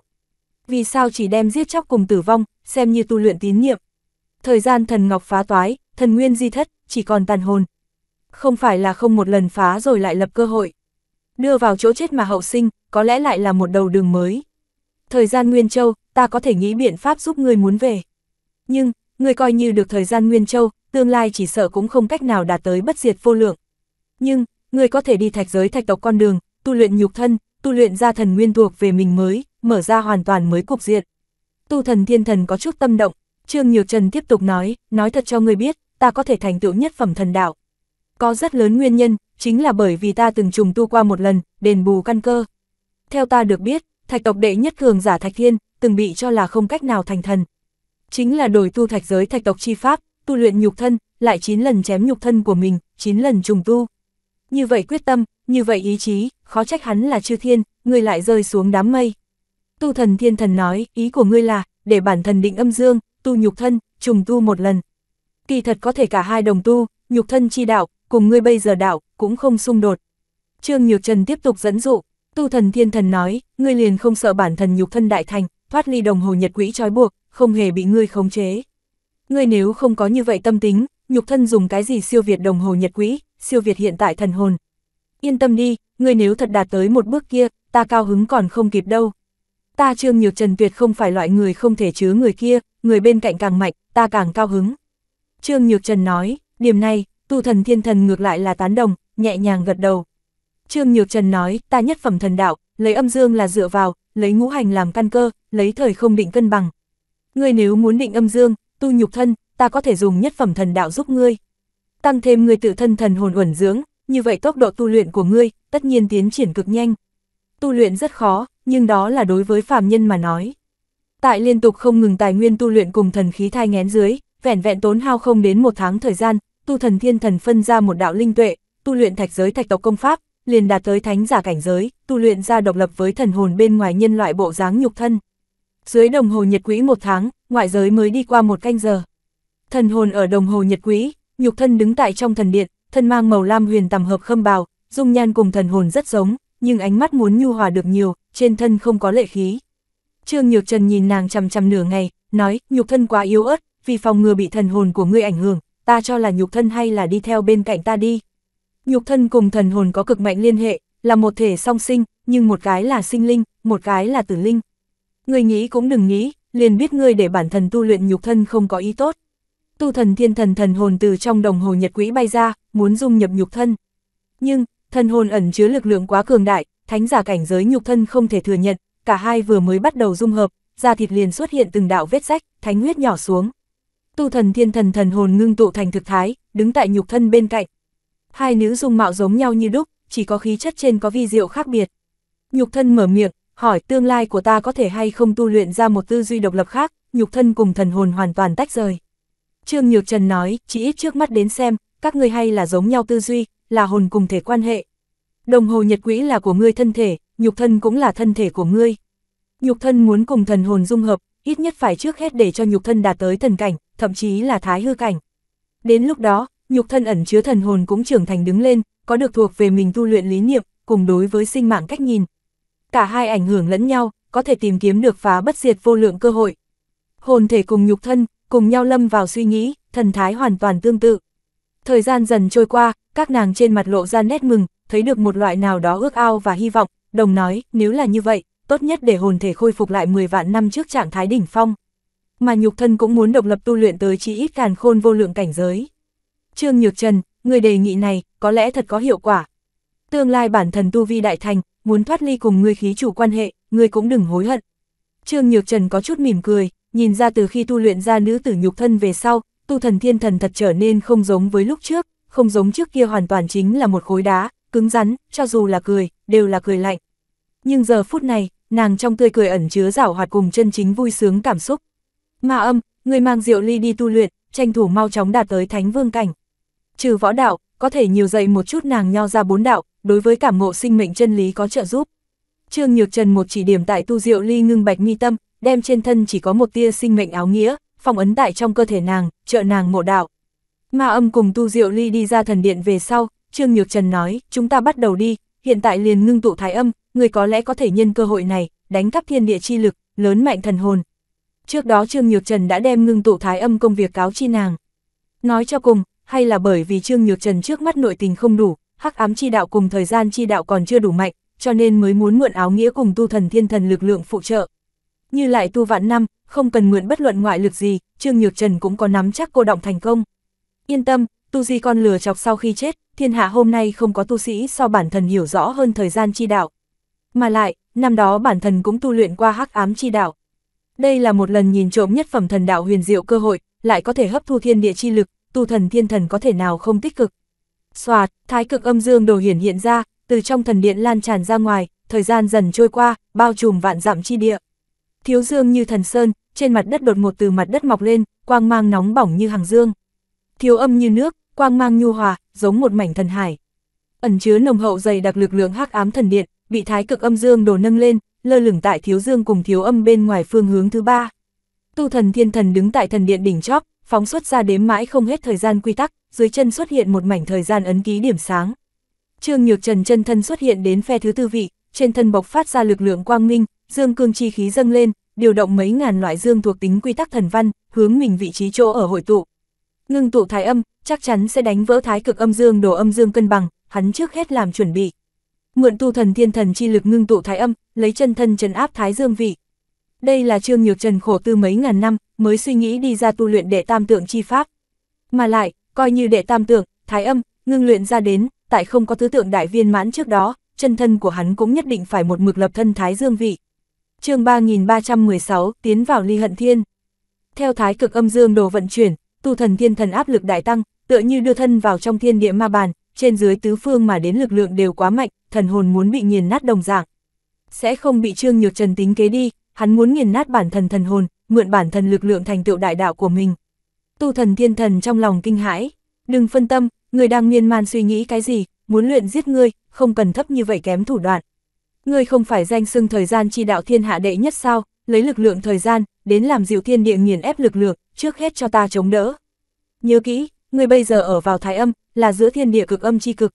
Tại chống lên thiên địa chi lực đồng thời, ngươi nhất định phải nghĩ tượng chính mình là một nữ tử, không có khả năng điều động bất luận cái gì dương thuộc tính lực lượng, ý nghĩ như vậy cũng không thể có. Ý niệm biến đổi, tất cả mọi thứ cũng thay đổi. Trương Nhược Trần không lại trì hoãn, thôi động hắc ám áo nghĩa cùng thời gian áo nghĩa, lấy hắc ám chủ thần cùng thời gian chủ thần thân phận, điều động giữa thiên địa hắc ám quy tắc cùng thời gian quy tắc. Oanh, đại tâm viên tổ giới sôi trào lên, thời gian trở nên hỗn loạn, bầu trời lúc sáng lúc tối, ảnh hưởng ngàn vạn dặm chi địa. Tiếp theo hướng trong vũ trụ tác động đến, khiến cho mảnh tinh vực này thiên địa quy tắc sinh động, không bị khống chế, tuôn hướng đại tâm viên tổ giới, tuôn hướng thái cực âm dương đồ. Liên lụy phạm vi, đạt tới mấy tỷ dặm, hướng mấy chục tỷ dặm bên ngoài lan tràn. Bạn đang nghe chuyện trên Dinh Dinh Audio, chúc bạn nghe chuyện vui vẻ. Thương Tuyệt, Xích Huyền Quỷ Quân, Xích Hồn Quân Chủ, Nguyên Thiên Quân Chủ, lui lại lui, một mực thối lui đến bờ biển. Tại trong quá trình lui lại, Nguyên Thiên Quân Chủ đem trên đại lục sinh linh, không ngừng thu vào thần cảnh thế giới. Gặp Xích Hồn Quân Chủ hướng mình xem ra, hắn vội vàng nói, loại sự tình này, còn cần giới tôn phân phó sao? Làm tùy tùng, việc trọng yếu hạng nhất, chính là muốn minh bạch tôn chủ trong lòng suy nghĩ. Xích Huyền Quỷ Quân trong mắt đều là kinh hãi, nói, đã là hắc ám chủ thần, lại là thời gian chủ thần. Lại thêm giới tôn cường đại như thế nhất phẩm thần đạo, chính là Ngọc Mãng Quân tới thì như thế nào? Xích Hồn Quân Chủ nói, không chỉ như vậy đơn giản đi. Ta cảm giác không chỉ có hắc ám quy tắc cùng thời gian quy tắc bị điều động, giữa thiên địa tất cả quy tắc, đều tại hướng thái cực âm dương đồ hội tụ. Như vậy thần đạo, ai có thể cản? Xích Huyền Quỷ Quân liên tục gật đầu, nói, bổn quân liền biết, Vô Nguyệt Đường chủ chính là thiên hạ đệ nhất thông tuệ nữ tử, làm sao có thể vô duyên vô cớ gả cho một cái vãn bối. Bội phục a, Thương Tuyệt đại nhân, giới tôn đây là lại có phá cảnh sao? Thương Tuyệt nói, không nên hỏi, chớ có hỏi, đi giới ngoại trông coi, nếu là địa ngục giới cường giả chạy đến, sớm bẩm báo. Xích Huyền Quỷ Quân không muốn rời đi, rất muốn để lại ở chỗ này quan ngộ nhất phẩm thần đạo, nhưng lại không cách nào làm trái Thương Tuyệt ý chí. Dù sao lão quỷ này chính là Trương Nhược Trần tòa hạ đệ nhất cường giả, thực lực rất biến thái. Người rốt cuộc muốn như thế nào cô động thái âm, bản thân cảm thấy, căn bản không thực tế. Thiên địa chi lực quá mạnh, có thể nghiền nát hết thảy. Tu thần thiên thần đem thời gian chi đạo diễn hóa đến cực hạn, dưới chân xuất hiện thời gian thần hải, nhưng nhịn không được, thiên địa quy tắc cùng thiên địa chi lực càng ngày càng mạnh, đưa nàng thần hồn đè ép đến sắp nổ tung. Lại chống đỡ một chút, Trương Nhược Trần kỳ thật cũng rất khó chịu, không chỉ có thân thể đang thiêu đốt, thần hồn đều giống như bị cực hạn dương khí nhóm lửa. Nhưng, chính là ở dưới tình huống cực đoan như vậy, còn muốn khống chế thiên địa quy tắc cùng thiên địa chi lực, đồng thời muốn khống chế lực lượng hắc ám cùng lực lượng thời gian. Trương Nhược Trần 10 ngón không ngừng kết ấn, hơn vạn loại thiên địa quy tắc như gió bạo, giống sóng lớn, không ngừng từ trên thân trào lên. Tinh thần ý chí một mực tập trung ở tu thần thiên thần cùng thần điện chỗ phương hướng, dùng thái âm chi lực đem bọn hắn bao khỏa. Tu thần thiên thần cùng thần điện tác dụng, chính là muốn trước định trụ thái âm. Không chịu nổi, tu thần thiên thần thần hồn, xuất hiện vết rách. Trương Nhược Trần đem từng mai thần đan nuốt, nói, nhanh, lại kiên trì 3 canh giờ. Tu thần thiên thần trực tiếp tuyệt vọng, đừng nói 3 canh giờ, chính là nửa khắc đồng hồ nàng đều không kiên trì được. Trương Nhược Trần ngược lại tốt, đang không ngừng nuốt thần đan, nàng không có cái gì. Ngay tại tu thần thiên thần chuẩn bị mặc kệ thời điểm, Trương Nhược Trần thanh âm truyền vào trong tai, ngươi có thể nếm thử hấp thu thiên địa chi lực, nhớ kỹ duy trì thái âm ở trong thái cực âm dương đồ cân bằng. Tu thần thiên thần hai tay liên tiếp kết xuất 7 đạo ấn pháp, lực lượng thời gian ở sau lưng nàng kết thành một vòng ánh sáng, mi tâm một đạo quang văn nổi lên, đem thiên địa chi lực liên tục không ngừng hấp thu tiến thể nội dưỡng thần hồn. Ngay tại tu thần thiên thần bắt đầu hấp thu thiên địa chi lực thời điểm, thái cực âm dương đồ vận chuyển tốc độ tăng nhiều, hóa thành đường kính vạn dặm vòng xoáy phong bạo. Ngoài vòng xoáy thời không, bị quấy đến vỡ nát, đột nhiên, Trương Nhược Trần phát hiện tràn vào thái cực âm dương đồ thiên địa chi lực trở nên có chút cổ quái, ẩn chứa một cỗ không hiểu lực lượng, có thể ngoại dưỡng nhục thân, nội tráng thần hồn. Đây là, Trương Nhược Trần ngẩng đầu nhìn về phía bốn phía, phát hiện thái cực âm dương đồ bên ngoài thế giới, biến thành màu sắc rực rỡ, màu đỏ làm chủ, nương theo có màu tím, màu xanh lá, màu lam, màu hồng. Vân vân các loại sắc thái đám mây, 10 phần mỹ lệ, lại dị thường mộng ảo. Trương Nhược Trần coi là đây là ảo giác của mình, nhưng sử dụng chân lý chi mục tinh tế quan sát về sau, phát hiện đây là một cái chân thực tồn tại thời không. Không tại thế giới chân thật, cũng không tại thế giới hư vô. Tu Thần Thiên Thần lộ ra một đạo dị dạng thần sắc, nói, đây là có chuyện gì, sao lại tới đây Ly Hận Thiên? Người nhất phẩm thần đạo, quán xuyên thế giới chân thật cùng Ly Hận Thiên. Nơi xa, từng đạo quang ảnh bay tới, từng cái khống chế đám mây. Trương Nhược Trần giật mình phát hiện, trên đám mây có một ít thân ảnh quen thuộc, đều là đã vẫn lạc thần linh.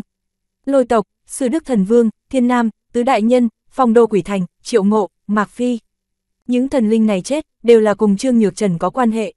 Không thể nào, đã chết hẳn thần linh, thế mà thật còn sống. Trương Nhược Trần cảm giác được trên người bọn họ sát khí, mà lại sát khí càng ngày càng đậm hơn. Bọn hắn đưa tới trong Ly Hận Thiên lực lượng cổ quái, hướng thái cực âm dương đồ phát động công kích.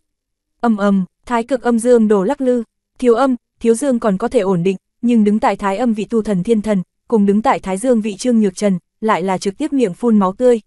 Không phải bên ngoài công kích quá mạnh, mà là nội tại cân bằng bị đánh phá, thiên địa chi lực trực tiếp đánh vào trên người bọn họ. Tu Thần Thiên Thần nói, đừng huyễn tưởng, tất cả thần linh đều sẽ có thần hồn tiến vào Ly Hận Thiên, cho dù chân thân tại thế giới chân thật thần hình câu diệt, Ly Hận Thiên thần hồn cũng có thể trường tồn bất diệt. Ai bảo ngươi giết nhiều như vậy thần linh, đáng đời có một kiếp này. Bất quá, chúng ta bây giờ hấp thu là Ly Hận Thiên lực lượng, đây là cơ duyên to lớn. Chống đỡ, nhất định phải chống đỡ. Lần này đến phiên Tu Thần Thiên Thần hô hào, bởi vì nàng biết rõ trực tiếp hấp thu Ly Hận Thiên lực lượng là cỡ nào nghịch thiên sự tình, đủ để đem những tâm đình cảnh thái hư đại thần đau khổ tìm kiếm phá vô lượng kia hâm mộ chết. Vô cực thần đạo, không hổ là thiên hạ nhất phẩm. Đừng chỉ cố lấy hấp thu thiên địa chi lực, tiếp tục toàn lực vận chuyển thời gian chi đạo, thái âm không có khả năng sụp đổ. Trương Nhược Trần nói, Tu Thần Thiên Thần nói, Ly Hận Thiên thời gian cùng không gian đều rất cổ quái, ở chỗ này thời gian bị nghiêm trọng áp chế, cùng ngươi tại thế giới chân thật lý giải thời gian hoàn toàn khác biệt. Có ý tứ gì, còn chưa hỏi xong, bỗng dưng, một cỗ để Trương Nhược Trần dùng mình lực lượng, từ Ly Hận Thiên chỗ sâu truyền đến. Ném mắt nhìn lại, chỉ gặp một đạo bóng đen tại trong mây mù màu đỏ dâng lên, tản mát ra khủng bố tuyệt luân khí tức, ngưng ra một cái đại thủ ấn, hướng thái cực âm dương đồ đánh tới.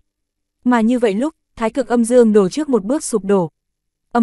Trương Nhược Trần thân thể cùng tinh thần ý thức giống như là gặp trọng kích, liên tiếp lui lại 3 bước, quỳ một chân trên đất, trong miệng huyết dịch không ngừng nhỏ xuống. Nhìn thấy quen thuộc mặt đất, vừa nhìn về phía bốn phía thiên không. Trương Nhược Trần thở dài một hơi, về tới đại tâm viên tổ giới. Vừa rồi cỗ khí thức kia quá cường đại, so thái cực âm dương đồ dẫn động thiên địa chi lực đều mạnh hơn hoành. Tu Thần Thiên Thần so Trương Nhược Trần không khá hơn bao nhiêu, từ trên thần điện rơi xuống, rơi rất chật vật. Đứng lên, nàng lập tức chất vấn, Trương Nhược Trần, người đến cùng đắc tội bao nhiêu người, ẩn giấu đi bao nhiêu bí mật, vừa rồi cỗ khí thức kia, tuyệt đối là cổ chi thiên tôn tàn hồn. Ta làm sao biết tình huống như thế nào, vừa rồi ngươi đến cùng chuyện gì xảy ra, để cho ngươi ở trong lòng không ngừng nói với chính mình là một nữ tử, duy trì cực âm trạng thái, ngươi làm sao quên đây. Đều là bởi vì ngươi, thái cực âm dương đồ mới sụp đổ, dẫn đến ta thất bại trong gang tấc.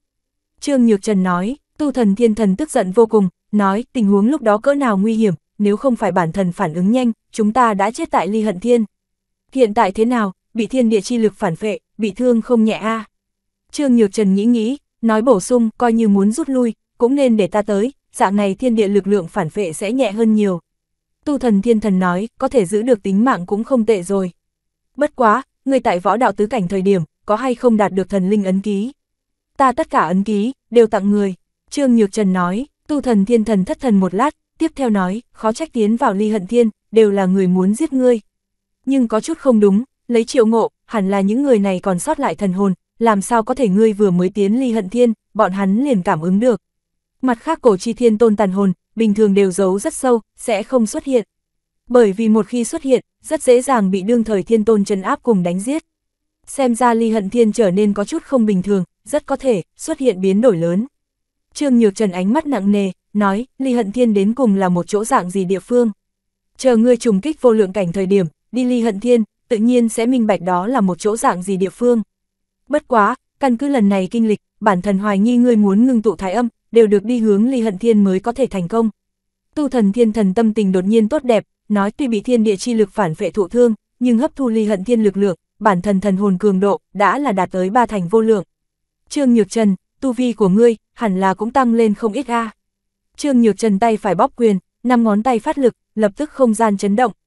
Dù chưa ngưng tụ thành thái âm, nhưng tu vi tăng lên rất lớn một đoạn, vẻn vẹn nhục thân lực lượng liền tăng gấp bội, đã không thua đại thần luận tổng hợp bảng trước 30 nhân vật. Chương 3317, tu thần thiên thần chiến thần ô. Nhục thân lực lượng có thể so với 3 thành vô lượng, thể nội huyết khí hùng hậu. Tinh thần lực cũng đột phá, đạt tới cấp 81. Tu vi cũng thực hiện đại đột phá, Trương Nhược Trần căn cứ dĩ vãng cùng Thái hư cảnh đại thần giao thủ kinh nghiệm phán đoán, mình bây giờ tu vi nên tính là Thái hư cảnh trung kỳ. Nhưng liền cường độ nhục thân cùng cường độ thần hồn mà nói, đã siêu việt một chút đệ tam đình, tâm đình, cảnh giới cổ thần. Sở dĩ, Trương Nhược Trần cho là mình hiện tại hay là Thái hư cảnh trung kỳ, mà không phải tâm đình cảnh giới, là căn cứ thể nội quy tắc thần văn số lượng, cùng thần khí cô động trình độ cùng nặng nề trình độ tại phán định.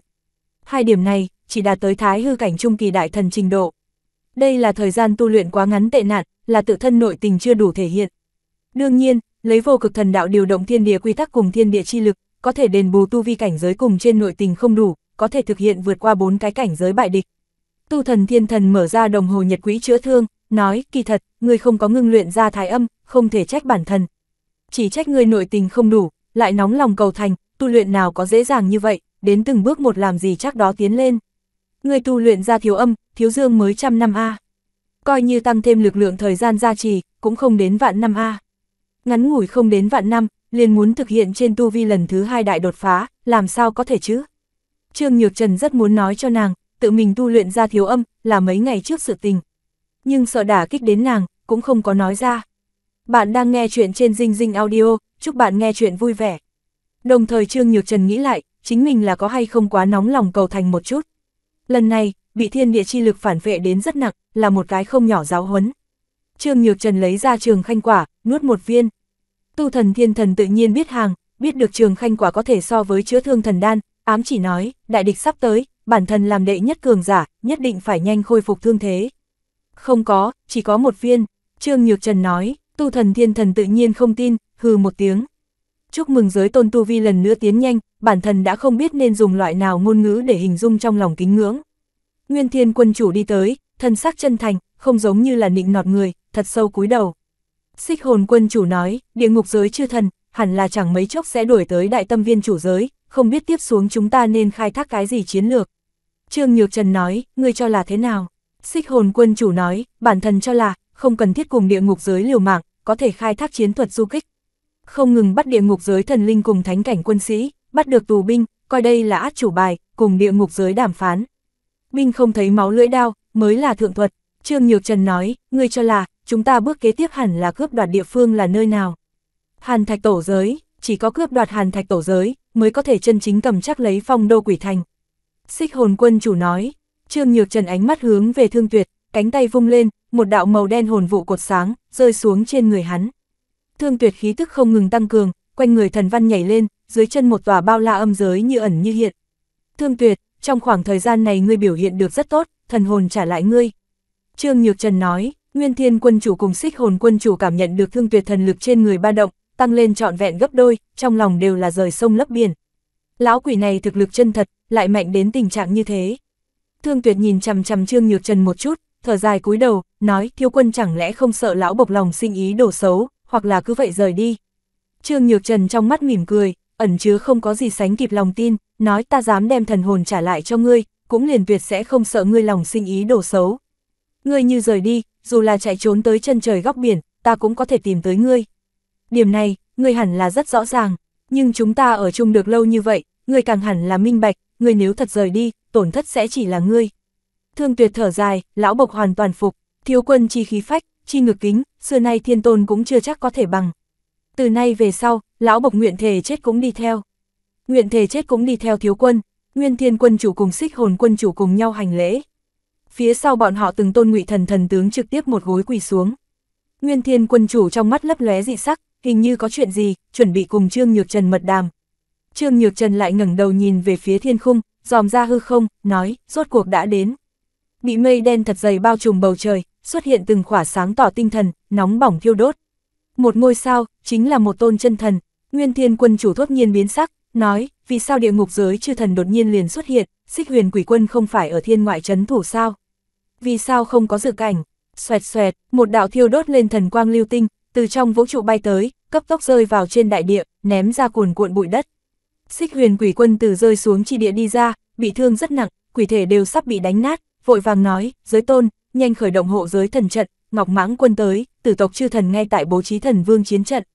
Xích Huyền quỷ quân tu vi cũng liền thái hư cảnh trung kỳ, nhưng chạy trối chết bản sự không tầm thường, bị Ngọc Mãng quân một đạo thần kình đánh trúng, lại có thể thoát thân, trốn về đại tâm viên tổ giới. Thiên ngoại, vang lên cuồn cuộn thần âm, giết người thì đền mạng, Trương Nhược Trần đi ra nhận lấy cái chết.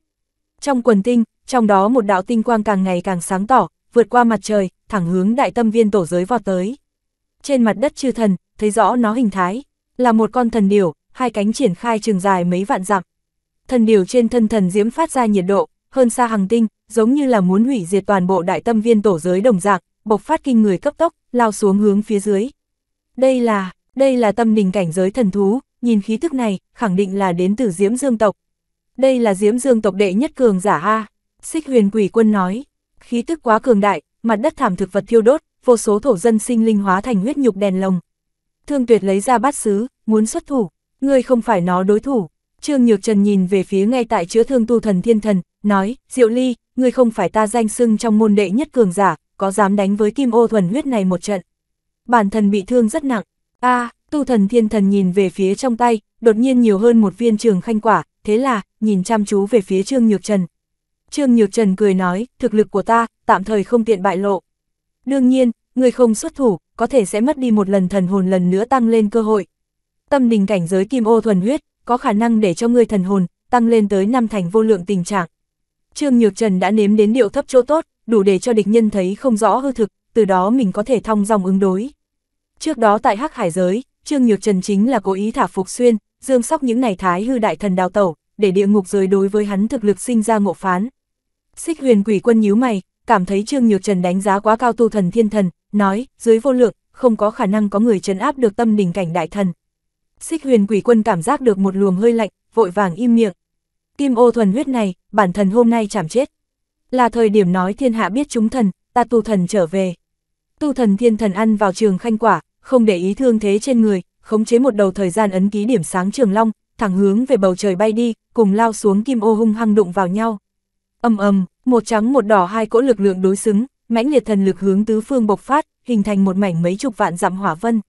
3 thành vô lượng thần hồn, rất mạnh, nhưng ở trên đại thần luận tổng hợp bảng lại không tính quá mạnh, rất nhiều tâm đỉnh cảnh giới cổ thần đều có được.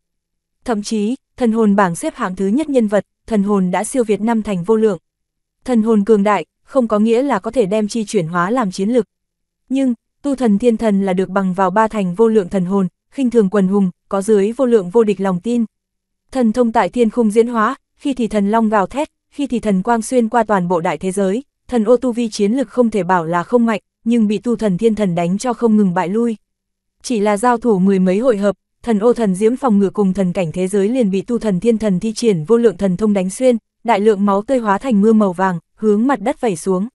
Sở dĩ là màu vàng, là bởi vì mỗi một giọt máu đều đang thiêu đốt. Sau khi hạ xuống, đại tâm viên tổ giới mặt đất, bị nện ra từng cái sâu không thấy đáy sơn cốc. Thần ô muốn rút đi, nó hai cánh hiển hiện đại lượng lưu quang quy tắc, tốc độ nhanh chóng, cùng cảnh giới không thua thần long cùng kim sĩ đại bằng. Nhưng, tu thần thiên thần tinh thông tật tốc vô lượng thần thông, tăng thêm thời gian chi đạo, cấp tốc đuổi kịp thần ô. Hôm nay để cho ngươi chạy thoát rồi, ta tu thần còn có mặt mũi nào tự xưng thiên thần. Tu thần thiên thần nói, thần ô không lùi mà tiến tới, phóng tới tu thần, dự định bằng vào thân thể mạnh mẽ, khoảng cách gần giao phong. Tu thần thiên thần không cho nó đến gần cơ hội, kéo dài khoảng cách, trong mắt hiển lộ ra sát lục ý chí, thi triển ra một loại đại thần thông. Sát tâm vệ hồn trảm, một đạo màu đỏ như máu quang ngấn, giống như từ trong không gian rút ra đi ra, chảm tại thần ô phần bụng. Thần ô lấy chí tôn thánh khí ngăn cản, nhưng bị đánh thành mảnh vỡ. Phần bụng bị xé ra, đại lượng lông vũ bay xuống, thần thú cường đại nhục thân suýt nữa bị một phân thành hai. Nhục thân bị thương chỉ là thứ yếu, càng nặng thương thế tại thần hồn. Kim ô khóc lóc âm thanh, vang vọng mảnh tinh vực này. Không tầm trong lòng giật mình, nói tu thần làm sao đột nhiên một chút mạnh đến tình trạng như thế. Tu vi khôi phục rồi, làm sao có thể, nàng phàm là khôi phục một thành lực lượng, thần ô cũng vô pháp cùng nàng quyết đấu lâu như vậy. Dương trưởng lão nói, xoạt, một đạo lưu quang màu đỏ như máu, từ hai người bọn họ phía dưới bay qua, xuất hiện đến đại tâm viên tổ giới trên tầng khí quyển không, ngừng hóa thành Ngọc Mãng Quân thân ảnh. Chiến phủ bổ ra, phá vỡ hộ giới thần trận màn ánh sáng, hướng về tu thần thiên thần. Không gian liên tục sụp đổ, một búa này nếu là đánh trúng đại địa, đủ để bổ tới đại tâm viên tổ giới địa tâm. Trương Nhược Trần bay đến thần điện đỉnh chóp, tay phải nhẹ nhàng giơ lên, lập tức 18 tòa không gian thần trận tại thiên khung hiển hóa, cùng phủ quang đụng nhau cùng một chỗ. Ngăn trở, Ngọc Mãng Quân sắc mặt trở nên có chút mất tự nhiên, nói trong âm dương thập bát cục vì sao lại có Phượng Thiên khí tức. Nếu không phải Phượng Thiên hỗ trợ từng tế luyện, bằng vào ta tinh thần lực, làm sao chống đỡ được ngươi công phạt đâu. Trương Nhược Trần phiêu nhiên bộ dáng nhàn nhã, lại nói, không cần sợ hãi, bản giới tôn cùng Phượng Thiên chỉ là quan hệ cá nhân. Tại chiến tranh trước mặt, tư nhân giao tình lộ ra không có ý nghĩa. Không Tầm cất giọng nói, không cần kiêng kỵ, Phượng Thiên coi như thật dìu dắt qua Trương Nhược Trần, đó cũng là đã từng sự tình. Trương Nhược Trần cùng địa ngục giới tuyên chiến, không thể nghi ngờ là đã đứng ở Phượng Thiên mặt đối lập, chờ đợi hắn chỉ có hồn phi phách tán. Bày trận hoàn thành, thần vương hiện thế đi, chương 3318, trấn áp thần ô. Tại Không Tầm cùng Dương trưởng lão chủ đạo dưới chân một tòa nguy nga thần sơn, bạo phát đi ra quang hoa chiếu sáng tinh hải. Trên thần sơn huyết dịch, là thần vương huyết dịch, hóa thành từng đầu dòng suối, như mạch máu chảy xuôi. Huyết dịch, là Tử Thần Điện tại một chỗ bí cảnh, đào ra một bộ dài 10 mấy vạn dặm thần vương thi, từ trong thi hài rút ra đi ra. Thần huyết đang thiêu đốt, đem thần sơn hóa thành ngọn lửa. Cao thâm trận pháp minh văn, liên tiếp thần sơn cùng tử tộc trên trăm vị thần linh, bao trùm đại tâm viên tổ giới. Soạt, một tôn 10 mấy vạn dặm cao giả xoa tộc thần vương thân ảnh, tại trong trận pháp hiện ra, đứng tại đại tâm viên tổ giới thiên ngoại, trên lưng cốt rực từng đôi. Thần vương bạo phát đi ra khí thức quá mạnh mẽ, ép tới trong đại tâm viên tổ giới sinh linh tất cả đều quỳ sát, ngay cả tu sĩ thánh cảnh đều không thể thở dốc. Tại bất luận cái gì thời đại, một tôn thần vương đều có thể uy hiếp một tinh vực. Thần ô sớm đã thu nhỏ thân thể, hóa thành nhân loại bộ dáng, người mặc áo giáp màu vàng óng, cầm trong tay tam xoa kích, một bên cùng tu thần thiên thần đấu pháp, một bên bỏ chạy, đánh cho đại tâm viên tổ giới sơn hà vỡ nát, hải dương sóng lớn lật trời. Bạn đang nghe chuyện trên Dinh Dinh Audio, chúc bạn nghe chuyện vui vẻ. Bành, bành, thần ô khóe môi nhếch lên vết máu, ánh mắt sắc bén như đao, nói thần vương chiến trận đã thành, tu thần, kết cục của ngươi chỉ có thể là chết. Ngươi hay là trước cho nên chính mình đi, ngươi cũng đã bị vây ở trong giới, không cách nào đào thoát, hôm nay, bản thần chém ngươi, đã thành kết cục đã định. Tu thần thiên thần chữ chữ như kiếm, ẩn chứa không có gì sánh kịp lòng tin. Thần vương chiến trận hoàn toàn chính xác rất đáng sợ, nhưng đại tâm viên tổ giới hộ giới thần trận chính là vô biên tự tay bố trí. Tu thần đối với vô biên có lòng tin, soạt, lấy thần điện làm trung tâm, đại tâm viên tổ giới trên từng đại lục, dâng lên từng đạo tráng kiện cột sáng, xông vào tầng mây. Hộ giới thần trận bị triệt để kích hoạt, tại lực lượng hắc ám bao phủ xuống, toàn bộ đại thế giới giống hóa thành lỗ đen, thôn vệ hết thảy sáng ngời. Trên thực tế, Trương Nhược Trần cũng không hoàn toàn nắm giữ hộ giới thần trận, nhưng có Xích Huyền Quỷ Quân cùng hắc ám thần điện chư thần tại, trận pháp thôi động rất thuận lợi, uy lực đủ để cùng thần vương chiến trận đối kháng. Oanh, dạ xoa tộc thần vương quang ảnh công kích rơi xuống, thần lực cuộn trào tuyệt luân. Phía dưới trên đại lục, từng tòa núi lửa phun trào, bình nguyên xuất hiện đất nứt. Trong cuồng phong gào thét, biển động phóng tới lục địa. Dương trưởng lão đứng tại thần sơn chi đỉnh, cúi nhìn phía dưới, âm thanh lạnh lùng nói, hắc ám thần điện thần linh đều thần phục Trương Nhược Trần, mượn hộ giới thần trận, bọn hắn đủ để đối kháng thần vương chiến trận. Đại thế giới rộng lớn, nào có dễ dàng như vậy toàn bộ bảo vệ tốt. Ngọc Mãng Quân nói, từ tộc trên trăm vị thần linh ở đây, thần vương chiến trận uy thế như thần vương đích thân đến, công kích chỉ cần tập trung ở một điểm, hộ giới thần trận tất phá. Tế chiến binh, Không Tầm thần âm truyền ra, từ tộc chư thần cùng một chỗ phóng thích chiến khí. Từng đạo lưu quang bay về phía thần sơn, trong thần vương chiến trận xuất hiện gần trăm cái chí tôn thánh khí. Tại thần vương chi lực thôi động dưới, tất cả chí tôn thánh khí hóa thành dòng lũ, đều hướng về Trương Nhược Trần hướng trên đỉnh đầu chỗ hư không. Trương Nhược Trần ánh mắt ngưng lại, truyền âm tu thần thiên thần, nói tốc chiến tốc thắng, người đến cùng có thể hay không cầm xuống con kim ô kia. Đối phương chính là tâm đỉnh cảnh giới tu vi, lại là thần thú thuần huyết nhục thân, nào có dễ dàng như vậy trấn áp. Dừng một chút, tu thần thiên thần tựa hồ cảm thấy mặt mũi không nhịn được, lại bổ sung, đối phó cường giả bực này, đến giảng chiến thuật. Bản thân phải từ từ thương tích hắn, ma diệt ý chí của hắn cùng thần hồn, ngươi lại chống đỡ 3 canh giờ. Trong vòng 3 canh giờ, nhất định phải trấn áp hắn. Không được là không được, ta đến giúp ngươi. Trương Nhược Trần cảm giác tu thần thiên thần lời nói có chút quen thuộc, nhưng không muốn tiếp tục trì hoãn, tại khống chế hộ giới thần trận đồng thời, phóng xuất ra thái cực âm dương đồ. Thái cực âm dương đồ bao trùm toàn bộ đại tâm viên tổ giới, Trương Nhược Trần như đồng hóa là tòa đại thế giới này thiên đạo bản thân, nhất niệm có thể đổi hình dạng mặt đất, nhất niệm có thể thi vân bố vũ, nhất niệm có thể một giới hoa nở, nhất niệm có thể vạn vật tàn lụi. Đây mới thực là vô địch đại đạo, cùng thiên đạo bình khởi bình tọa. Thần ô cảm ứng được dùng mình, giống bị thần vương khóa chặt đồng dạng, chỉ cảm thấy chính mình không chỗ che thân. Hắn vung ra tam xoa kích, bổ về phía không gian, muốn trốn vào thế giới hư vô. Tam xoa kích mũi kích xẹt qua chỗ, xuất hiện từng đạo gợn sóng không gian, nhưng không thể phá vỡ. Hộ giới thần trận cùng thái cực âm dương đồ định trụ không gian, chém hắn con đường chạy trốn này. Nếu không có muốn đối kháng thần vương chiến trận, chỉ bằng hộ giới thần trận đối nội diệt sát lực lượng, một kích liền đủ thần ô chịu được. Lần này, đừng có lại như xe bị tuột xích.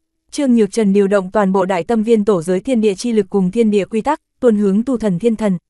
Có hộ giới thần trận ngăn cách, không sợ tu vi bí mật bại lộ. Tại vô cực thần đạo gia chỉ dưới, tu thần thiên thần tu vi tăng nhiều, tinh thần vô cùng phấn chấn, tiếng cười vang vọng đất trời, nói, nho nhỏ kim ô còn muốn trốn nơi nào. Hỗn loạn thời gian tỏa vô gian, tu thần thiên thần thôi động đồng hồ nhật quỹ, khiến cho mặt biển hoàn toàn bị thời gian ấn ký điểm sáng bao trùm, ngưng hóa thành mấy chục đầu thời gian trường hà, uốn lượn lưu động, đem thần ô quấn quanh. Thần ô hoảng sợ phát hiện thời gian rõ ràng đang điên cuồng lưu động, nhưng mình lại không cách nào động đậy, ngay cả tư duy tốc độ đều trở nên chậm. Tu thần thiên thần thanh âm, từ thần ô hướng trên đỉnh đầu truyền đến, nói, 10 vạn năm trước, bản thần dùng ra chiêu thần thông này, chính là ngươi lão tổ tông tứ dương thiên quân đều muốn nhượng bộ lui binh, ngươi còn muốn tránh thoát. Thần ô bị đồng hồ nhật quỹ đánh trúng, áo giáp màu vàng óng lõng. Trong khải giáp, thần ô thần khu hóa thành bùn máu, xương cốt hóa thành bột mịn. Không chỉ có nhục thân cùng thần hồn nghiêm trọng bị thương, thọ nguyên cũng xói mòn vài vạn năm, trong thời gian ngắn, lại không thể một lần nữa ngưng tụ ra thân thể. Bành, bành, bành, liên tiếp đánh ra mấy chục đòn, liên tục không ngừng sát đạo quy tắc thần văn, tràn vào thần ô thể nội. Sau đó, tu thần thiên thần sử dụng tu la cấm thần thuật, phong ấn thần ô, lấy đồng hồ nhật quỹ chân áp. Đi, Trương Nhược Trần hét lớn một tiếng, lấy không gian thần thông, đánh xuyên đại tâm viên tổ giới một vùng không gian, mang theo đám người xông vào thế giới hư vô. Trương Nhược Trần đem hắc ám thần điện thần linh bố trí tại đại tâm viên tổ giới không gian truyền tống trận cũng mang đi, tiến vào thế giới hư vô về sau, lập tức thôi động không gian truyền tống trận. Trận pháp lấp lóe, Trương Nhược Trần cùng tu thần thiên thần bọn người biến mất không thấy gì nữa.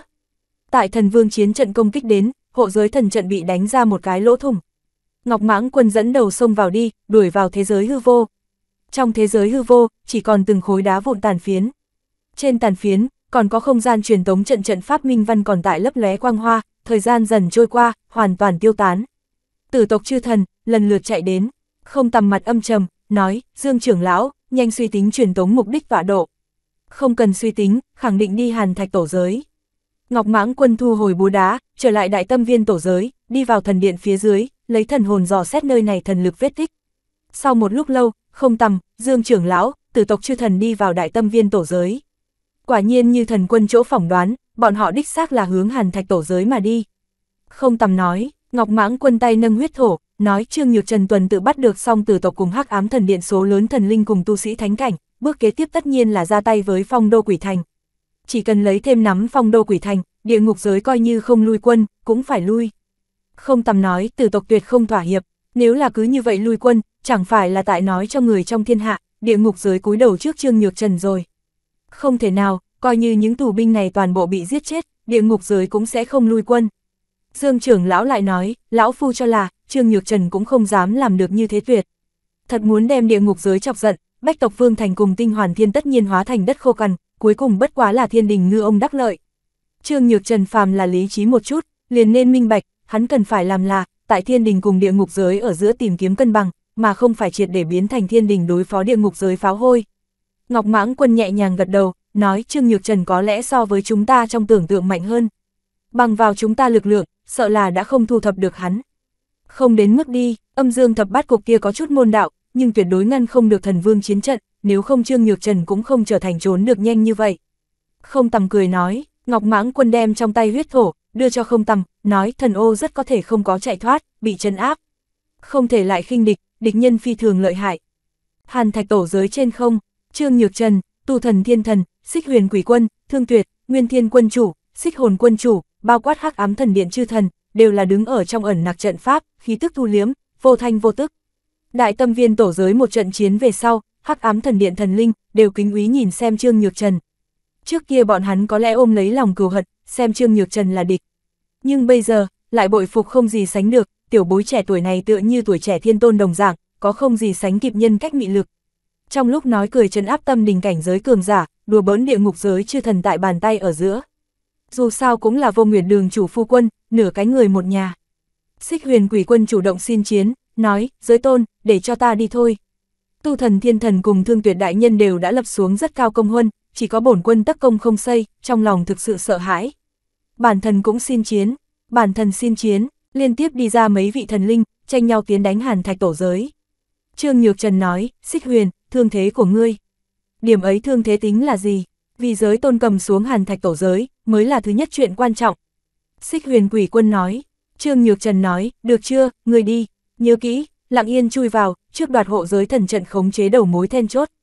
Còn lại chư thần, tạm thời chớ có vọng động, cầm xuống hộ giới thần trận lại ra tay cũng không muộn. Xích Huyền Quỷ Quân thu liếm khí tức, chui vào Hàn Thạch tổ giới. Thương Tuyệt hướng Trương Nhược Trần truyền âm, nói có chút không đúng, Hắc Hải giới cùng Đại Tâm Viên tổ giới lần lượt xảy ra chuyện, Phong Đô Quỷ Thành thần linh làm sao có thể không có đề phòng. Vì sao Hàn Thạch tổ giới hộ giới thần trận không có hoàn toàn mở ra?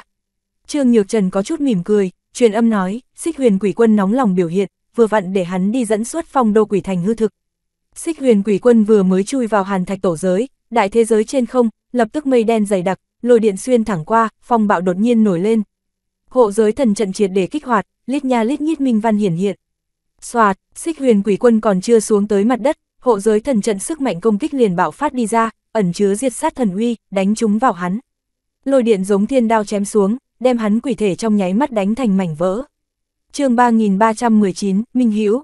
Chu Tước Hỏa Vũ đứng tại một tòa quỷ thành trên tường thành, dáng người cao gầy thẳng tắp, mắt ngọc mày ngài, hỏa diễm tóc dài trong gió bay múa, tay áo vung cuốn ra đi, đem bầu trời quỷ khí vân đoàn thu nhập lòng bàn tay. Nàng mở ra bàn tay, nhìn xem lòng bàn tay quỷ vân, thở dài một tiếng, ngược lại là rất giảo hoạt.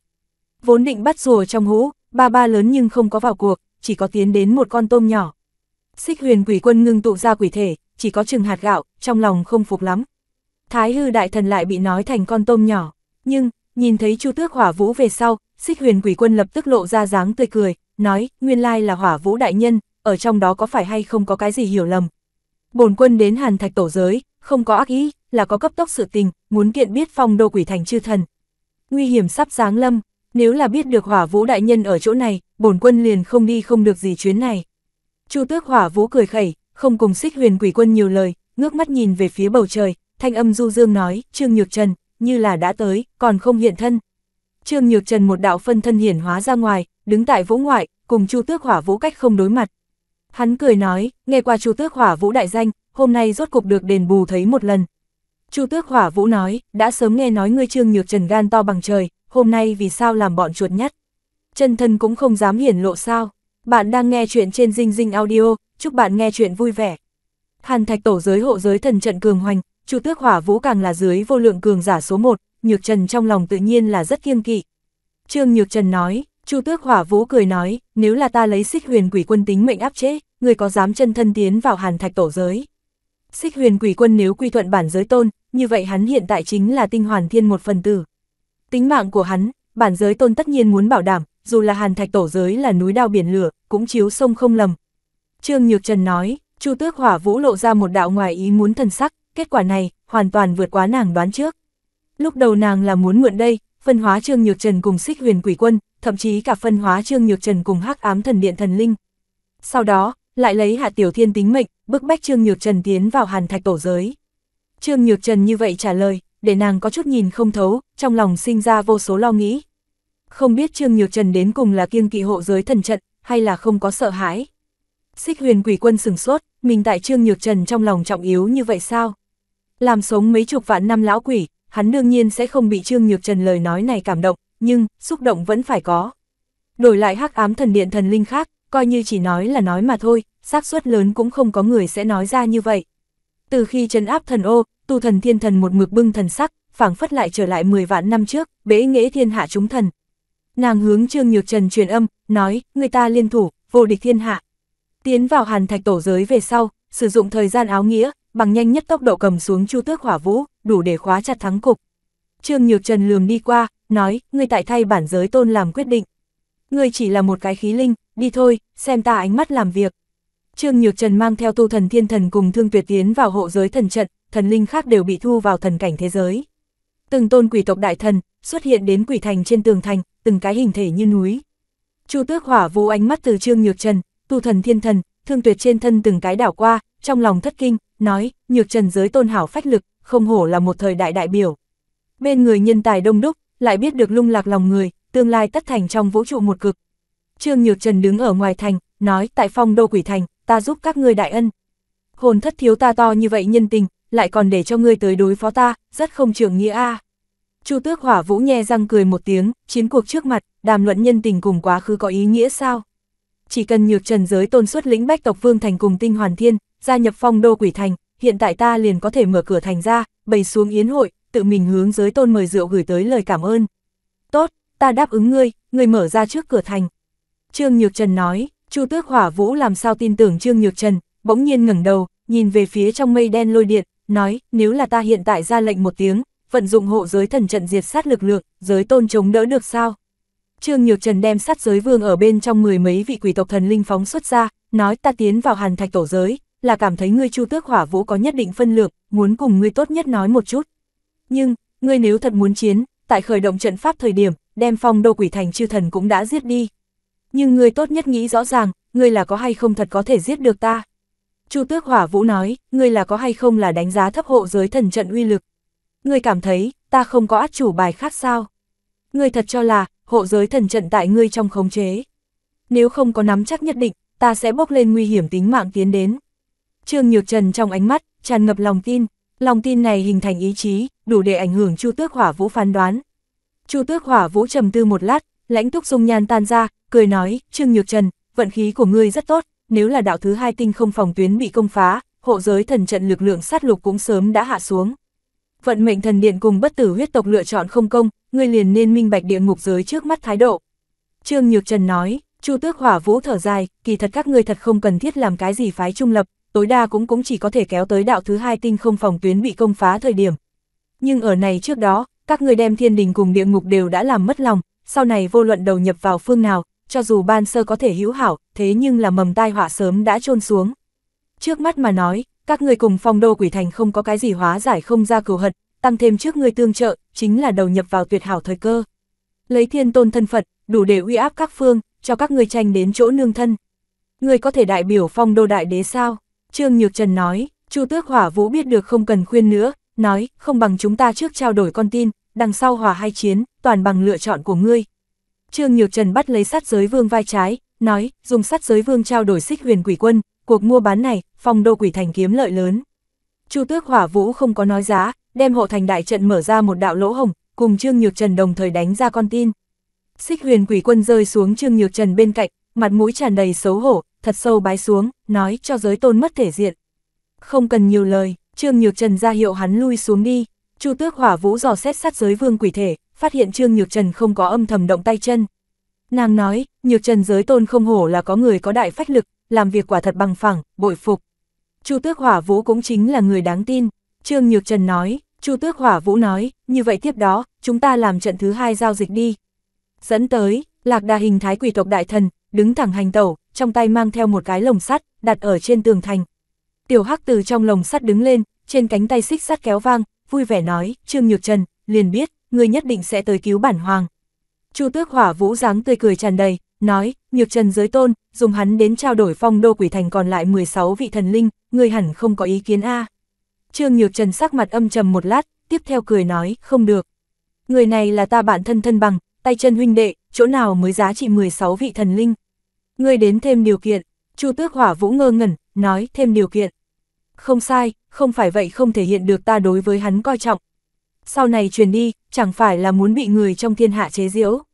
Dùng 16 vị thần linh, liền giao dịch chính mình bản thân bằng, bản giới tôn cõng không dậy nổi thanh danh bạc tình bạc nghĩa này. Tiểu Hắc bị Trương Nhược Trần làm cho có chút sẽ không, cấp tốc kịp phản ứng, thúc giục nói, người đến cùng biết hay không bản điều kiện. Nào có chủ động để cho địch nhân thêm điều kiện. Trương Nhược Trần nói, đừng vội, ta nhất định cứu ngươi. Chu Tước Hỏa Vũ không biết Trương Nhược Trần đến cùng đang đùa trò xiết gì, hỏi, ngươi hẳn là còn bắt khác Phong Đô Quỷ Thành thần linh. Đúng, triệu mộ trong tay ngươi đi, đem tên phản đồ này giao cho ta. Điều kiện này, ngươi có thể đáp ứng a? Đương nhiên, nhưng vẫn như cũ không đủ, còn phải thêm. Trương Nhược Trần nói, còn thêm. Chu Tước Hỏa Vũ nhíu mày, nói, nếu không, ngươi đem tử tộc thần linh cùng tu sĩ thánh cảnh cũng giao cho ta. Đương nhiên có thể, tiếp tục thêm. Trương Nhược Trần nói, Chu Tước Hỏa Vũ không muốn lại thêm, cảm giác Trương Nhược Trần tại nhục nhã sự thông minh của nàng. Tiểu Hắc cũng nhìn ra môn đạo, Trương Nhược Trần không phải là căn bản không muốn cứu hắn a. Tiểu Hắc bắt lấy 2 cây hàng rào sắt, dùng sức lay động, nói, đừng nói nhảm, bản hoàng cảm thấy Chu Tước Hỏa Vũ điều kiện đã rất hà khắc rồi, xứng với bản hoàng thân phận, đáp ứng đi.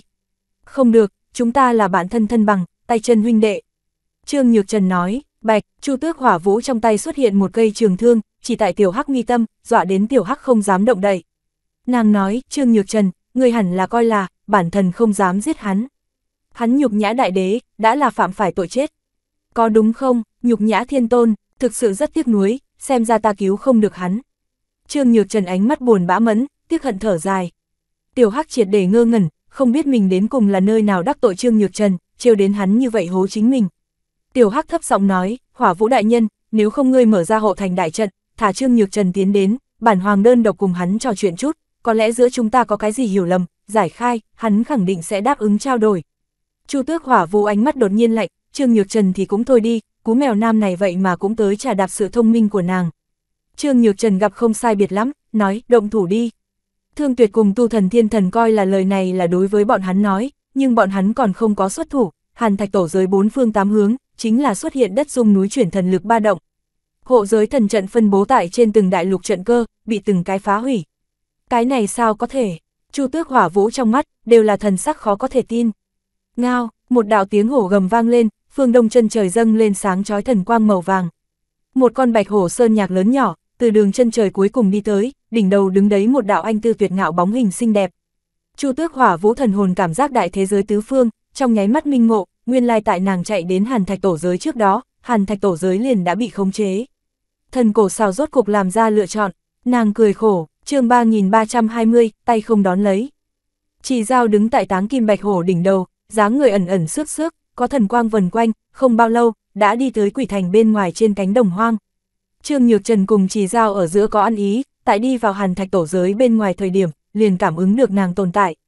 Đúng là như thế, biết rõ Hàn Thạch Tổ giới khác thường, vẫn như cũ để Xích Huyền quỷ quân đi công phạt. Trương Nhược Trần muốn đối phó địa ngục giới, Hàn Thạch Tổ giới làm sao đều không vòng qua được đi, căn bản không cần đưa tin câu thông, Chỉ Dao chính mình liền có thể làm ra phán đoán, trước Trương Nhược Trần, cũng trước Chu Tước Hỏa Vũ một bước, cầm xuống tòa đại thế giới này, có thể nói dùng khỏe ứng mệt. Trương Nhược Trần ngẩng đầu nhìn bầu trời lui tán mây đen, xông Chu Tước Hỏa Vũ cười nói, đại thế đã mất, mở cửa thành ra đi, ngươi thua. Chu Tước Hỏa Vũ ánh mắt dần dần sắc bén, chiến ý dâng cao, nói, nhận thua. Hộ giới thần trận mặc dù hủy, nhưng ta còn có hộ thành đại trận, còn có trường thương trong tay. Ai dám lên trước, ngao, trong quỷ thành, vang lên thú giống. Tất cả quỷ tộc đại thần đều tại hét giận dữ. Trương Nhược Trần nói, thật muốn khai chiến, Hàn Thạch Tổ giới tu sĩ quỷ tộc, có mấy cái có thể sống. Ngươi hộ giới đại trận, không có trong tưởng tượng của ngươi như vậy không gì phá nổi. Trong tay ngươi trường thương, cũng không có trong tưởng tượng của ngươi mạnh như vậy. Ngón tay hắn chỉ thiên, một bước hướng về phía trước. Bạn đang nghe chuyện trên Dinh Dinh Audio, chúc bạn nghe chuyện vui vẻ. Âm dương thập bát cục hiển hóa ra ngoài, hóa thành 18 tòa hợp thành một thể thần trận thế giới, trùng điệp đụng vào trên quỷ thành.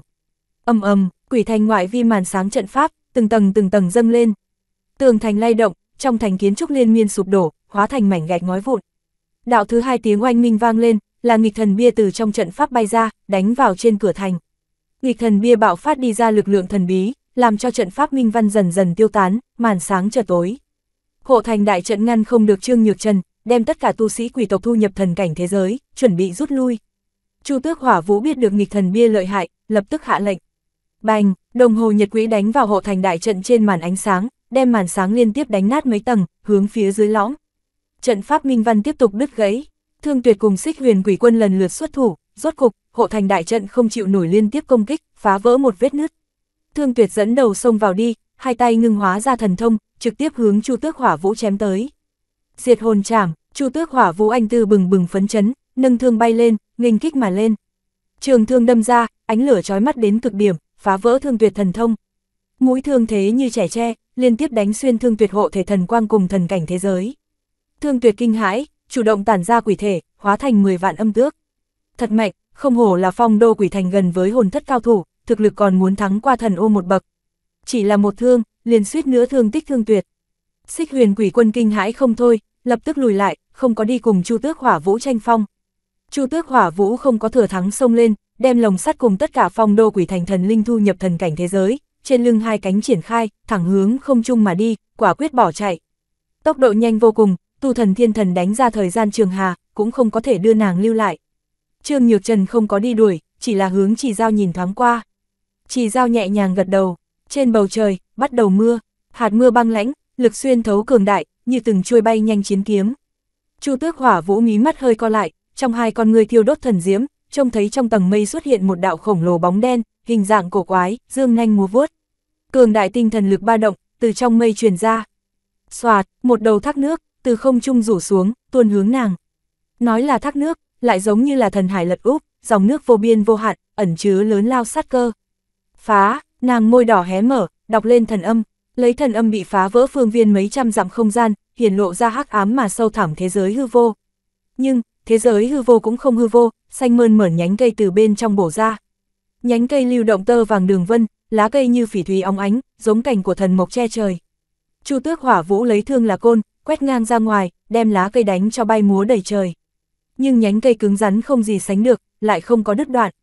Có lá cây phá vỡ nàng hộ thể thần diễm, đưa nàng tay áo dài xé mở một góc, có thể nghĩ cỡ nào sắc bén. Chu Tước Hỏa Vũ sinh ra cảm giác nguy hiểm ứng, ngưng mắt trông thấy, trên nhánh cây, đứng đấy một đạo thân ảnh già nua.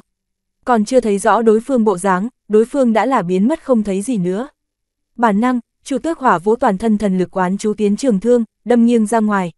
Thương như rắn, nhanh như gió. Thân ảnh già nua kia bàn tay, cùng mũi thương đụng vào nhau, lòng bàn tay một đạo bí văn pháp ấn lấp lóe không ngừng. Xoẹt xoẹt, hai cỗ thần lực đụng nhau, sẽ lớn hơn khu vực không gian xé rách. Thân ảnh già nua kia bay rớt ra ngoài, rơi vào thế giới hư vô trăm dặm sâu, mới định trụ thân hình. Chu Tước Hỏa Vũ cũng không tốt đẹp gì, toàn thân thần khí đều bị đánh tan đồng dạng, còn chưa một lần nữa ngưng tụ. Bầu trời trút xuống dòng nước, rơi vào trên người nàng. Nàng triển khai thần cảnh thế giới, bên trong sát giới vương cùng từng vị hình thú quỷ tộc đại thần đồng loạt ra tay, đánh ra thần lực, công hướng dòng nước.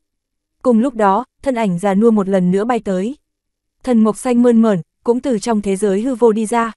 Lấy sợi rễ đi đường, lấy nhánh cây là cánh tay, cành mỗi một lần rơi xuống, đều có đại lượng quy tắc thần văn ngưng hóa thành thần thông, bổ trên người Chu Tước Hỏa Vũ. Không bao lâu, Chu Tước Hỏa Vũ bị thần cổ xào ba đại cao thủ bước về quỷ thành. Thân ảnh già nua kia là nhân loại bộ dáng, có huyết nhục chi khu, tóc xám trắng. Không chỉ có trên mặt, toàn thân làn da đều có bí văn ấn ký. Đặc biệt là chỗ mi tâm, có một cái phát sáng chữ, nhất. Thần mộc xanh mơn mởn lơ lửng giữa không trung, cao tới mấy chục vạn trượng, một mực sinh trưởng đến trong vũ trụ, 10 phần tiên linh thần thánh, tại dâng lên sinh mệnh chi khí cùng tường hòa chi quang. Trên cành cây, mọc ra cổ sơ ngũ quan, mi tâm có một chữ, sinh. Trong tầng mây bóng đen hiện ra, giống như là một mảnh thể lỏng biển cả, dần dần ngưng tụ thành hình người, vẫn như cũ hiện lên hơi mờ, trên đầu lâu có một chữ, diễn. Chu Tước Hỏa Vũ dáng người như cứng cáp cổ tùng, ánh mắt liếc nhìn tứ phương, nói thần cổ xào cùng phong đô quỷ thành cùng địa ngục giới là địch, có bao giờ nghĩ tới hậu quả. Mi tâm có chữ, nhất, lão giả, tên là Nhất Mộc, thần âm minh mông, nói, nhà ta tổ thần cùng phong đô đại đế chính là bạn cũ, thần cổ xào vô ý đối địch với phong đô quỷ thành, lần này xuất thế, là vì hóa giải địa ngục giới cùng bách tộc vương thành mâu thuẫn, ngăn cản chiến tranh tiếp tục khuếch tán. Trương Nhược Trần mở miệng, nói còn muốn tiếp tục đánh sao? Đương nhiên, Chu Tước Hỏa Vũ hất cằm lên, rất quật cường, không có muốn thúc thủ chịu trói ý tứ, nếu là đơn đả độc đấu, ở đây người nào là đối thủ của ta? Tiểu nha đầu, người đây là không có đem bản thiên thần để vào mắt đâu. Tu thần thiên thần chắp tay tiến lên, mỗi một bước bước ra dưới chân thời không đều tại chấn động, nói, không bằng cược một trận, ngươi như thắng qua bản thần, ngươi nhưng cũng rời đi, ở đây không người lại cản ngươi. Nhưng ngươi như bại, liền phải ngoan ngoãn lưu lại, nàng, không tính toán gì hết, Trương Nhược Trần nói, quá không cho mặt mũi. Tu thần thiên thần hận không thể trực tiếp ra tay với Trương Nhược Trần.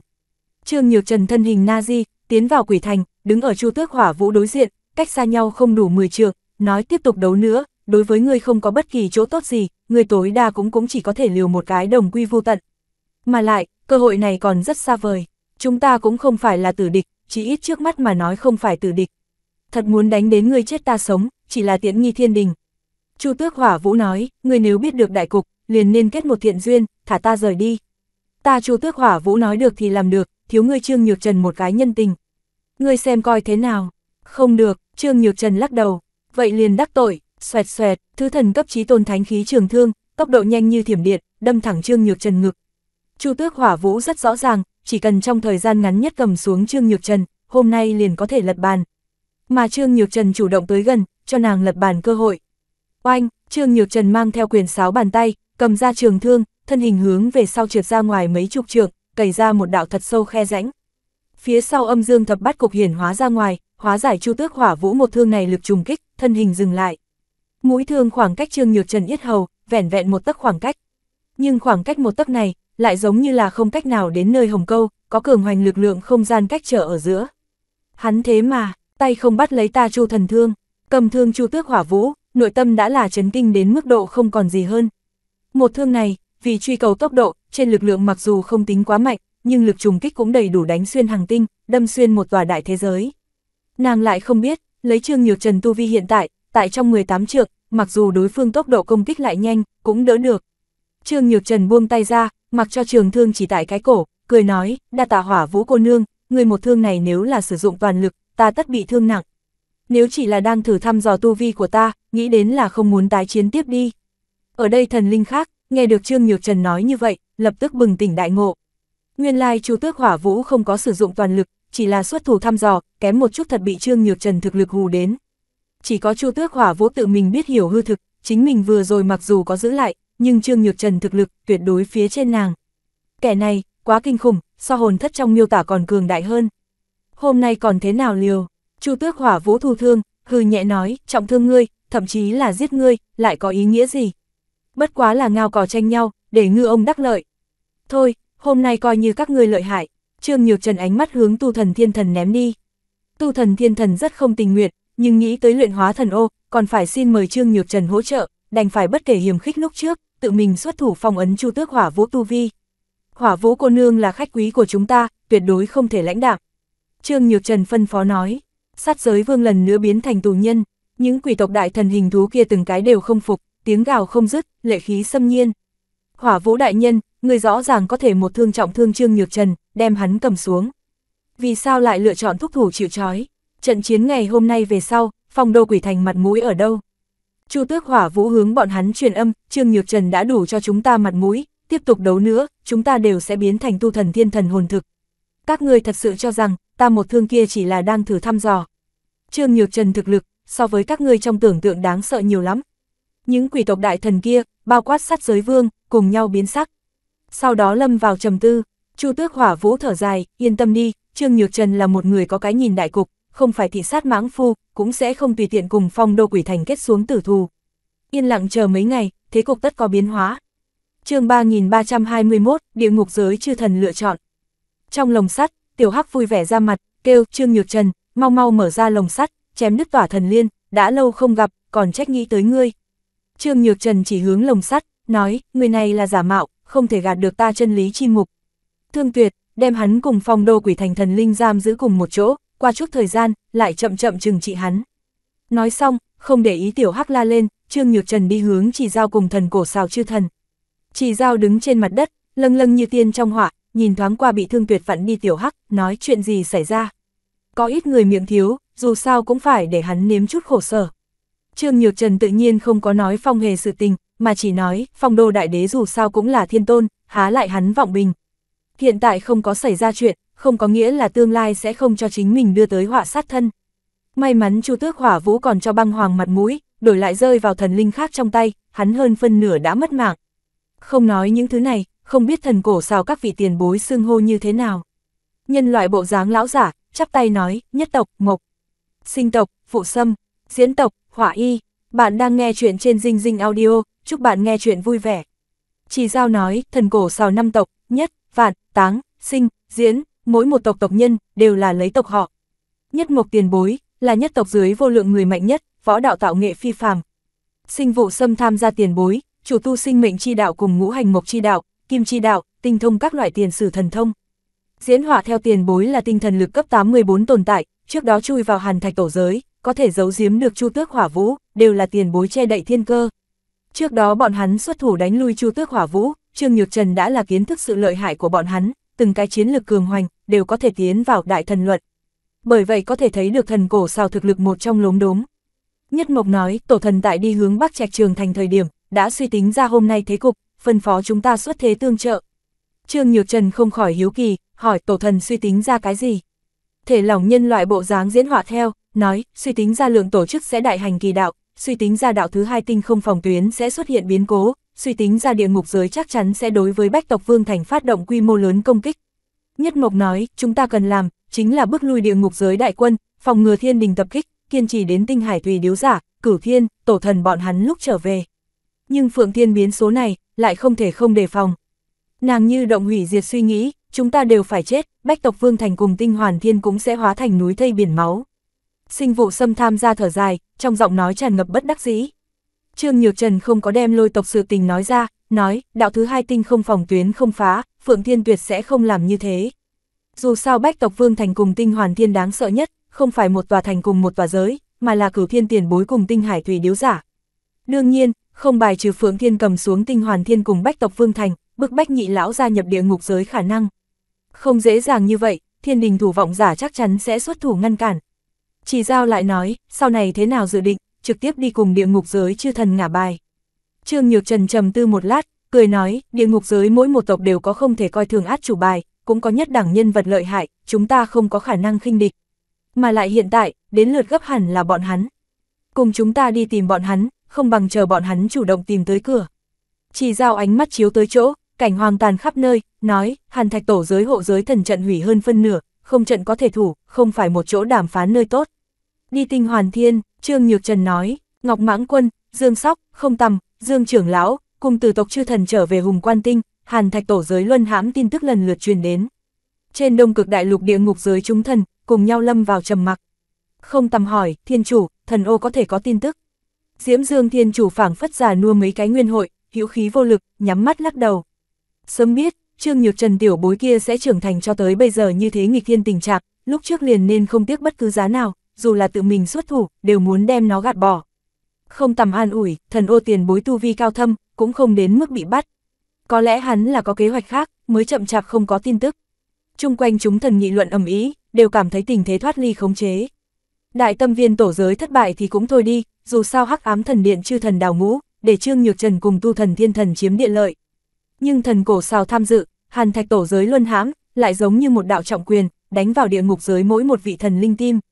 Địch nhân mạnh như thế, bọn hắn còn có thể ứng đối sao? Trương Nhược Trần, tu thần thiên thần, thần cổ sao sẽ nhân cơ hội này, đánh tới Hùng Quan Tinh sao? Trong Bách tộc Vương Thành cùng Hùng Quan Tinh nhìn nhau, từng cái tiểu tộc tu sĩ ý chí chiến đấu sục sôi, sĩ khí trước đó chưa từng có tăng vọt. Hôm nay, trong tinh vực chỗ sâu thần chiến kết quả lần lượt truyền về, quá phấn chấn lòng người, quét qua trăm năm khói mù. Đầu đường cuối ngõ tất cả tu sĩ, đều đang nghị luận, lặp đi lặp lại nâng lên Nhược Trần giới tôn cùng tu thần thiên thần tên. Không sai, tu thần thiên thần trở về, bằng từng tràng đại chiến, trở thành vũ trụ các đại thế lực đàm luận tiêu điểm. Chém hứa chân, đấu thần ô, làm cho Chu Tước Hỏa Vũ thúc thủ chịu trói, uy phong xa xa che lại Trương Nhược Trần. Tất cả thần linh đều tại phân tích, cho là rất có thể là bởi vì tu thần thiên thần được đồng hồ nhật quỹ thân thể, tu vi khôi phục bộ phận, cho nên mới dẫn đến địa ngục giới liên tục tan tác. Về phần Trương Nhược Trần, bất quá là đạt được tu thần thiên thần che chở mà thôi. Nhưng, có thể mời được tu thần thiên thần cường giả như vậy, cũng hiển lộ rõ ràng ra Trương Nhược Trần bản sự. Địa ngục giới xem tu thần thiên thần là phản đồ, là thứ nhất đại địch. Trong Bách tộc Vương Thành các tộc, thì xem nàng là Trương Nhược Trần mời tới chiến thần, là có thể thay đổi mảnh tinh vực này cách cục nhân vật. Trên Hùng Quan Tinh, có thần linh âm thanh lạnh lùng nói, tu thần thiên thần chính là vô lượng cảnh tồn tại, nàng nếu xuất thủ, thủ vọng giả vì sao không có hiện thân chém nàng. Làm tu la tộc thần linh, lại cùng địa ngục giới khắp nơi là địch, chờ tộc ta thần tôn trở về, nhất định để hắn thần hình câu diệt. Lại có thần linh, như vậy oán giận nói ra. Ngọc Mãng Quân nói, bổn quân gặp qua tu thần thiên thần xuất thủ, tu vi của nàng hoàn toàn chính xác hơn xa lúc trước, nhưng không có đạt tới càn khôn vô lượng trình độ. Thật muốn đọ sức đứng lên, bổn quân có thể cùng nàng phân cao thấp. Diễm Dương Thiên chủ là càng bị áp chế thì bùng nổ càng mạnh tính cách, tâm trí cứng cỏi, khôi phục lại, nói, mọi người không thể như này ủ rũ, không phải liền là một cái tàn hồn tu thần, không phải liền là thần cổ sao. Địa ngục giới cường giả như mây, sao lại sợ bọn hắn. Tứ Dương Thiên Quân trước khi đi, lưu lại một cây thiên kỳ. Trương Nhược Trần, tu thần thiên thần bọn hắn nếu dám tới Hùng Quan Tinh, nhất định để bọn hắn có đến mà không có về. Tế thiên kỳ, phong tinh cầu, Diễm Dương tộc chư thần cùng nhau đánh ra thần quang, một cây ấn có tứ Dương Thiên Quân thân ảnh thiên kỳ, ở trong hư không hiện ra. Chiến kỳ bay lên, cùng thiên địa cộng hưởng, trên chiến kỳ phương, xuất hiện 4 vòng bỏng mắt liệt nhật, cho chư thần không có gì sánh kịp cảm giác áp bách. Ở đây các đại thế lực thần linh, âm thầm bụng bên cạnh, không hổ là có chư thiên thế lực, thủ đoạn át chủ bài quá nhiều, đủ để cam đoan dưới vô lượng tranh đấu vạn vô nhất thất, Không tầm hừ nói, Tử tộc thần vương chiến trận, từng dọa lùi Trương Nhược Trần cùng tu thần thiên thần. Đáng tiếc bọn hắn quá giảo hoạt, chỉ biết bỏ chạy, không dám chính diện giao phong. Thần vương chiến trận di động chậm chạp, như khóa chặt không được đối thủ, cũng chỉ có thể rơi vào bị động bị đánh cục diện. Chúng thần nhao nhao hướng phương hướng âm thanh truyền tới nhìn lại. Mọc ra một đôi cánh bướm thần phong cổ thần, dẫm lên từng sợi màu xanh thần vụ, đi ra, nói tại hạ Thanh Lộc Thần Điện, Thanh Lộc Thần Vương tỏa hạ đại đệ tử Thần Phong, gặp qua các vị cổ thần. Thần Phong chỉ tu luyện hơn 40 vạn năm mà thôi, tại trong một đám thái hư đại thần, được cho rất trẻ trung, cho nên mới đi vãn bối lễ. Một vị thần vương đại đệ tử, hoàn toàn chính xác thân phận tôn quý, nhưng cũng phải nhìn cùng ai so sánh. Ở đây những người này, sau lưng chỉ ít cũng có một vị thần tôn chỗ dựa, thậm chí là chư thiên đệ tử cùng tử tôn, tự thân cũng là một tinh vực bá chủ, thống ngự mấy chục tòa đại thế giới, mấy chục vạn sinh mệnh tinh cầu. Thần vương đại đệ tử, cũng liền để bọn hắn nhìn nhiều Thần Phong một chút mà thôi. Chỉ thế thôi, bị khinh thị, Thần Phong không chút nào sinh khí, vẫn như cũ mỉm cười, nói thần vương trước khi đi, cũng cho Thanh Lộc Thần Điện lưu lại một chiêu át chủ bài, hôm nay có lẽ có thể phát huy ra tác dụng. Đa tạ Thần Phong đại thần, sẽ có Thanh Lộc Thần Điện cơ hội xuất thủ. Nghe nói tu thần thiên thần từng gia nhập Thanh Lộc Thần Điện, không bằng Thần Phong đại thần dùng thủ đoạn của ngươi, đi trấn sát nàng. Chư thần mỉm cười, cũng không đem Thần Phong lời nói coi thành chuyện gì to tát. Một vị thần vương lưu lại át chủ bài thủ đoạn, có thể cùng chư thiên lưu lại thủ đoạn so sánh.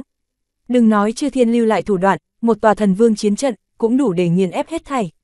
Thần Phong cười nói, tốt, tu thần thiên thần liền giao cho vãn bối. Chư thần không nhìn thẳng Thần Phong, tiếp tục thương nghị. Thần Phong trở lại Thanh Lộc Thần Điện tu sĩ trong trận doanh, dáng tươi cười dần dần thu lại, trong mắt hàn mang hiển hiện. Phía sau hắn trên một cỗ bạch cốt chiến xa, thả có một ngụm hắc quan. 6 vị ngụy thần tại hắc quan 4 phía thủ hộ. Phong Đô Quỷ Thành một vị đại thần đột nhiên mở miệng, nói, Hỏa Vũ đại nhân tu vi thâm hậu không gì sánh được, lại cũng không phải tâm tính mềm yếu hạng người. Nàng sẽ cam tâm thúc thủ chịu trói, hẳn là bởi vì đối thủ cường đại đến nàng ngay cả tự bạo thần nguyên đều khó mà làm được tình trạng. Bản thân cho là, cục diện bây giờ, hẳn là trước cùng Trương Nhược Trần đàm phán. Một viên đá giấy lên ngàn cơn sóng, Trấn Vân đại thần lọt vào các phương thần linh thảo phạt. Phong Đô Quỷ Thành chính là quỷ tộc đứng đầu, là thiên tôn chi thành, cứ như vậy thỏa hiệp nhận thua sao? Không phải liền là bị tóm một nhóm thần linh cùng tu sĩ, Trương Nhược Trần dám giết bọn hắn, địa ngục giới nhất định dùng bách tộc vương thành cùng tinh hoàn thiên vì bọn họ chôn cùng.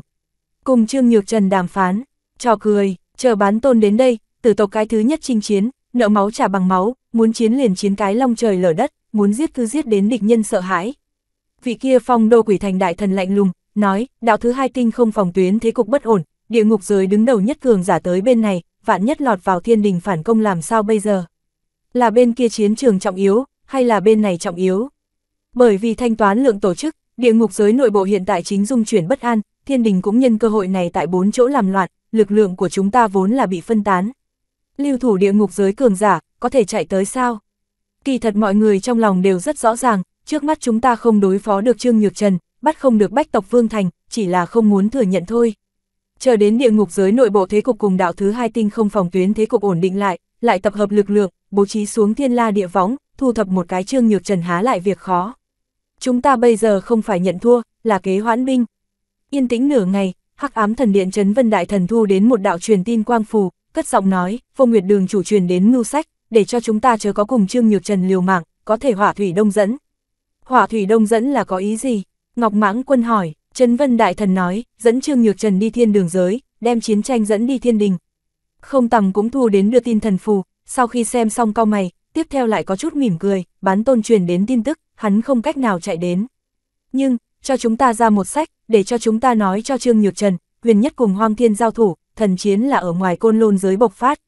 Vị kia Phong Đô Quỷ Thành đại thần, thu đến hồn thất tin tức truyền đến, nói, hồn thất đại nhân cũng vô pháp chạy đến, nhưng để bản thần tướng một phong mật tín giao cho Trương Nhược Trần, đủ để hóa giải địa ngục giới tại bách tộc vương thành tinh vực nguy cơ. Lúc trước còn phản đối đàm phán thần linh, cùng nhau nghẹn ngào. Bởi vì căn cứ những này địa ngục giới cao cấp nhất đại nhân vật truyền đến tin tức, bọn hắn không cách nào phân thân, cho nên trèo chống đàm phán, tạm thời cùng Trương Nhược Trần ngưng chiến. Lần này, địa ngục giới thật muốn nhận thua sao? Chương 3322, Nguyệt Thần Chi Tung. Đệ nhất thần nữ thành, thần nữ vương điện. Trương Nhược Trần ngồi tại điện thủ bàn gỗ một bên, lấy tinh thần lực tìm đọc chồng chất như núi tình báo, cùng trăm năm qua các loại tin tức trọng yếu. Tinh Hoàn Thiên đại diện giới tôn, Liễu Khinh Thành, đệ nhất thần nữ thành phó thành chủ, Ngữ Thiên Thừa, có nghiêng tuyệt ngàn thành dáng vẻ, khí chất một tiên một yêu, lẳng lặng đứng tại trong đại điện, trên thân thần vụ lượn lờ. Ngữ Thiên Thừa đối với Trương Nhược Trần người sư tôn này nhất quán đều rất lớn mật, nhưng hôm nay cũng không dám làm càn, chỉ vì, đến từ Côn Lôn giới Chỉ Giao nữ hoàng, đứng tại cách đó không xa bên cửa sổ, trên thân khí chàng cực mạnh. Cấp tốc xem hết tất cả tình báo cùng tín phù, Trương Nhược Trần ngẩng đầu, trông thấy Liễu Khinh Thành cùng Ngữ Thiên Thừa còn đứng ở phía dưới, thế là, nói các ngươi tất cả lui ra đi thôi, không cần một mực thủ tại chỗ này. Khinh Thành, cho Vấn Chi tiền bối cùng Ngư Giao thần sư đưa một phần thư mời, đêm nay, ta có chuyện quan trọng cùng bọn hắn thương nghị. Đúng, Liễu Khinh Thành dẫn đầu lui xuống đi. Thiên Thừa, người trước lưu lại. Trương Nhược Trần đứng dậy, đi xuống bậc thang, trực tiếp đi vào Ngữ Thiên Thừa trước mặt, nói, lúc trước, ta hứa hẹn qua ngươi, muốn giúp ngươi phá cảnh thượng vị thần, thậm chí là đại thần cảnh giới. Những năm này, một mực bôn ba bận rộn, ngược lại là chậm trễ. Ngữ Thiên Thừa viền ren màu đen dưới da thịt mỡ đông tuyết trắng, như ẩn như hiện, tự có một cỗ yêu diễm vũ mị khí chất, nói, sư tôn rốt cục muốn dạy đệ tử âm luật sao? Bạn đang nghe chuyện trên Dinh Dinh Audio, chúc bạn nghe chuyện vui vẻ. Âm luật chi đạo, nói cho cùng chính là nhìn trộm thiên đạo. Ta âm luật chi đạo, kỳ thật chỉ là ngẫu nhiên tu tập, so ra kém ngươi nhiều năm chìm đắm. Nhưng, bằng vào tu vi hiện tại của ta, muốn giúp ngươi thâu thiên thiết đạo, thăm dò cảnh giới cao hơn, cũng không phải là việc khó. Trương Nhược Trần một chỉ điểm ra, đánh vào Ngữ Thiên Thừa mi tâm. Bành, Ngữ Thiên Thừa mi tâm xuất hiện từng vòng gợn sóng, mềm mại uyển chuyển thân thể bay ra về phía sau đi. Chỉ Giao ghé mắt nhìn lại, chỉ gặp Trương Nhược Trần trên thân thái cực âm dương đồ ấn hiện ra, thiên địa quy tắc cùng thiên địa chi lực liên tục không ngừng điều động, từ mi tâm tràn vào Ngữ Thiên Thừa thần hải, rửa sạch nàng thần hồn ý chí. Ngữ Thiên Thừa chỉ cảm thấy thần hồn của mình như là bị đánh đến ly thể, phiêu đãng đến cửu thiên, âm dương hỗn độn nhị khí từ bốn phương tám hướng vào tới. Tại thời khắc này, ngũ giác thần niệm không gì sánh được rõ ràng, phảng phất đại thần phụ thể. Trước kia không cách nào lĩnh ngộ mê hoặc, giờ phút này sáng tỏ thông suốt. Xoạt, thời gian giống như là đi qua rất nhiều năm, khi nàng hai chân rơi xuống đất, thần hồn tùy theo trở về nhục thân. Ngữ Thiên Thừa thật sâu hô hấp, nở nang sung mãn ngực đi theo chập trùng, tiếp theo lộ ra mừng rỡ thái độ, khom người hướng Trương Nhược Trần cúi đầu, nói, đệ tử đã đạt thượng vị thần cảnh giới, đa tạ sư tôn truyền công, trợ Thiên Thừa ngộ đạo. Vừa rồi loại cảm giác này thực sự quá mỹ diệu, ngắn ngủi một sát na, tu vi thực hiện trước nay chưa có đại đề thăng. Thủ đoạn như thế, thần vương thần tôn cũng chưa chắc có được đi.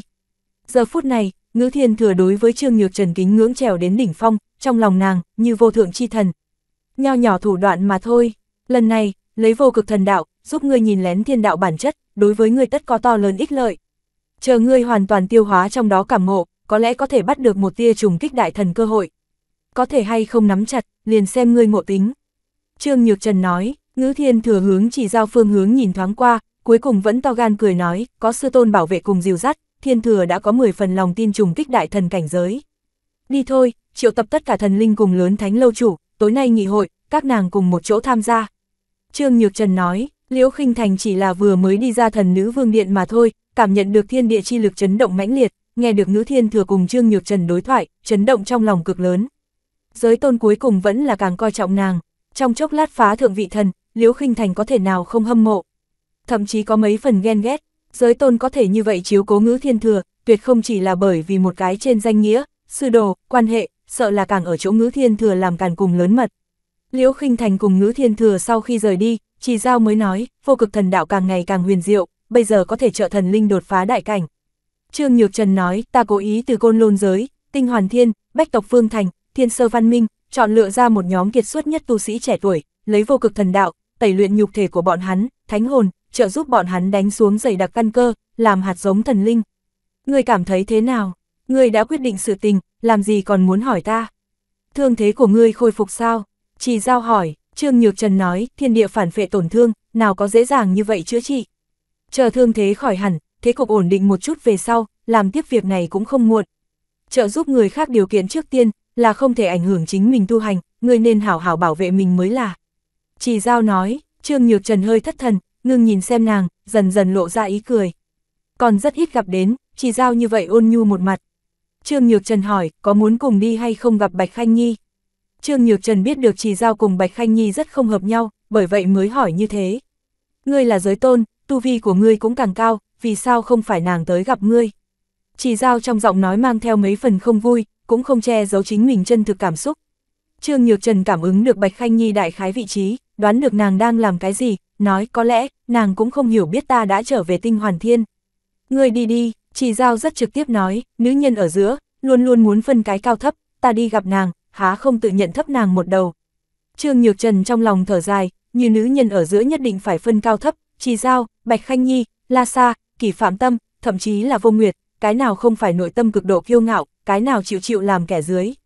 Thiên Tôn Thần Điện phế tích, ở vào Thiên Hạ Thần Nữ lâu chỗ sâu, không gian vô hạn rộng lớn, mặc dù đã từng bộc phát thần chiến, rách nát mà hoang vu. Nhưng, linh hoa dị thảo trải rộng, là trong một vùng vũ trụ ít có thần thổ. Từ khi năm đó Thiên Tinh Hoàn Thiên trận mở ra, thiên tôn thế giới hiện ra, nơi này hàng năm đều sẽ hoàn toàn biến dạng, ra đời vô số tài nguyên tu luyện cùng nguyên hội thánh dược. Là Tinh Hoàn Thiên Tôn lưu lại di trạch, thiên tôn thế giới, cũng không phải là một tòa thế giới, mà là từng khỏa tinh thần, lơ lửng tại Tinh Hoàn Thiên giới ngoại. Mỗi một viên tinh thần, chỉ ít đều là cấp 6 tinh cầu cấp bậc. Trên tinh thần, sinh ra có các loại sinh linh cùng kỳ bảo, sơn thanh thủy tú, nhiều động thiên thánh địa. Nếu như Tinh Hoàn Thiên Tôn đạt tới thủy tổ cấp độ, mảnh thiên tôn thế giới tinh thần hội tụ mà thành này, chính là thủy tổ giới. Những ngôi sao này, mỗi một khỏa đều sẽ đạt đến cấp 7 chủ tinh cấp bậc, mỗi một khỏa đều có thể so với sơ đẳng quy mô đại thế giới. Mảnh tinh vực này, sẽ so ra mà vượt toàn bộ thiên tinh văn minh, thậm chí còn hơn. Đáng tiếc, không có nếu như, thủy tổ ngàn vạn năm khó ra một người. Đương nhiên, một mảnh cấp 6 tinh cầu hội tụ mà thành tinh vực, đã phi thường khủng bố, có thể vì Tinh Hoàn Thiên cung cấp liên tục không ngừng tài nguyên tu luyện, có thể đem Tinh Hoàn Thiên địa vực quy mô mở rộng mấy chục lần. Thiên tôn thế giới cùng Thiên Tinh Hoàn Thiên trận kết hợp về sau, loại lực phòng ngự kia, đừng nói dưới vô lượng, coi như thần tôn đến đây, cũng vô pháp công phá. Trương Nhược Trần một đường tiến lên, đi vào Thiên Tôn Thần Điện di chỉ chỗ sâu, leo lên Hạo Nguyệt Thiên Tôn Đài. Nơi này đã vượt qua tầng mây, dưới chân là vô biên biển mây. Bầu trời, là từng khỏa tinh thần, mỗi ngôi sao đều là màu lam, giống hình tròn thế giới, phi thường hùng vĩ. Nguyên bản ở vào lòng đất thần điện màu đen, hiện tại tọa lạc tại trên Hạo Nguyệt Thiên Tôn Đài. Thần điện phía trên đại môn tấm biển thanh đồng, rèn đúc có, tinh hoàn, hai cái cổ văn, bởi vậy có thể phỏng đoán bất phàm của nó. Hơn phân nửa là Tinh Hoàn Thiên Tôn năm đó ở lại cùng chỗ tu luyện. Là Thiên Tôn Thần Điện hạch tâm chi điện, Trương Nhược Trần bị trận pháp ngăn tại ngoài điện, nhưng, tại xúc động trận pháp trong nháy mắt, vốn là đang bế quan tu luyện Bạch Khanh Nhi mở ra hai mắt, mở ra màn sáng trận pháp. Trương Nhược Trần đi vào trong điện, Bạch Khanh Nhi vẫn như cũ ngồi tại Thiên Tinh Liên Châu quan tưởng đồ phía dưới. Nàng nói, ta vốn cho rằng, có Thiên Tôn Thần Điện tương trợ, có vài chi không hết tài nguyên tu luyện ngắt lấy, tu vi sẽ không bị ngươi hất ra bao nhiêu. Không nghĩ tới, chênh lệch càng lúc càng lớn. Trương Nhược Trần biết được nàng lòng dạ cực cao, không muốn bại bởi bất luận kẻ nào, thậm chí một lòng muốn siêu việt hoang thiên, cho nên có thể đủ lý giải tâm tình của nàng. Trương Nhược Trần cười nói, ngươi có thiên tôn di trạch, nhưng ta Trương gia tiên tổ cũng là thiên tôn. Tới đây, là có cái gì đại sự thương nghị sao? Bạch Khanh Nhi hỏi, Trương Nhược Trần nói, liền muốn tới nhìn ngươi một chút. Bạch Khanh Nhi trong lòng tự nhiên hay là cảm động, đứng dậy, mặt không thay đổi nói, hôm nay thiên hạ thế cục phân loạn, lượng tổ chức đại hành kỳ đạo, thiên đình địa ngục chi tranh càng phát ra kịch liệt, bách tộc vương thành cùng Tinh Hoàn Thiên càng là bấp bênh. Nói chuyện yêu đương thì miễn đi, trước nói chuyện chính sự. Tinh Hoàn Thiên bao lâu rời đi kiếm giới?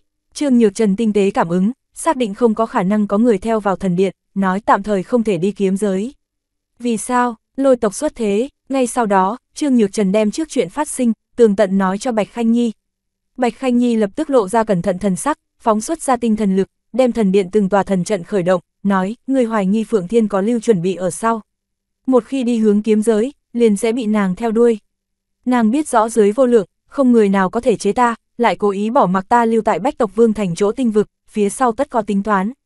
Nếu không phải tại trong Thiên Tôn Thần Điện này, lời này ta căn bản không dám nói ra khỏi miệng, ta luôn cảm giác nàng ngay tại cách đó không xa.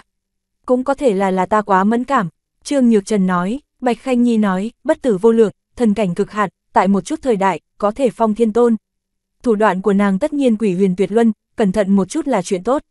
Trương Nhược Trần ánh mắt nhìn về phía Thiên Tinh Liên Châu quan tưởng đồ, vừa nhìn về phía bất tử chú pháp, hình chạm khắc, còn có bị phong ở trong băng đạo bào lão giả, đang muốn hỏi thăm Bạch Khanh Nhi những năm này thành quả tu luyện.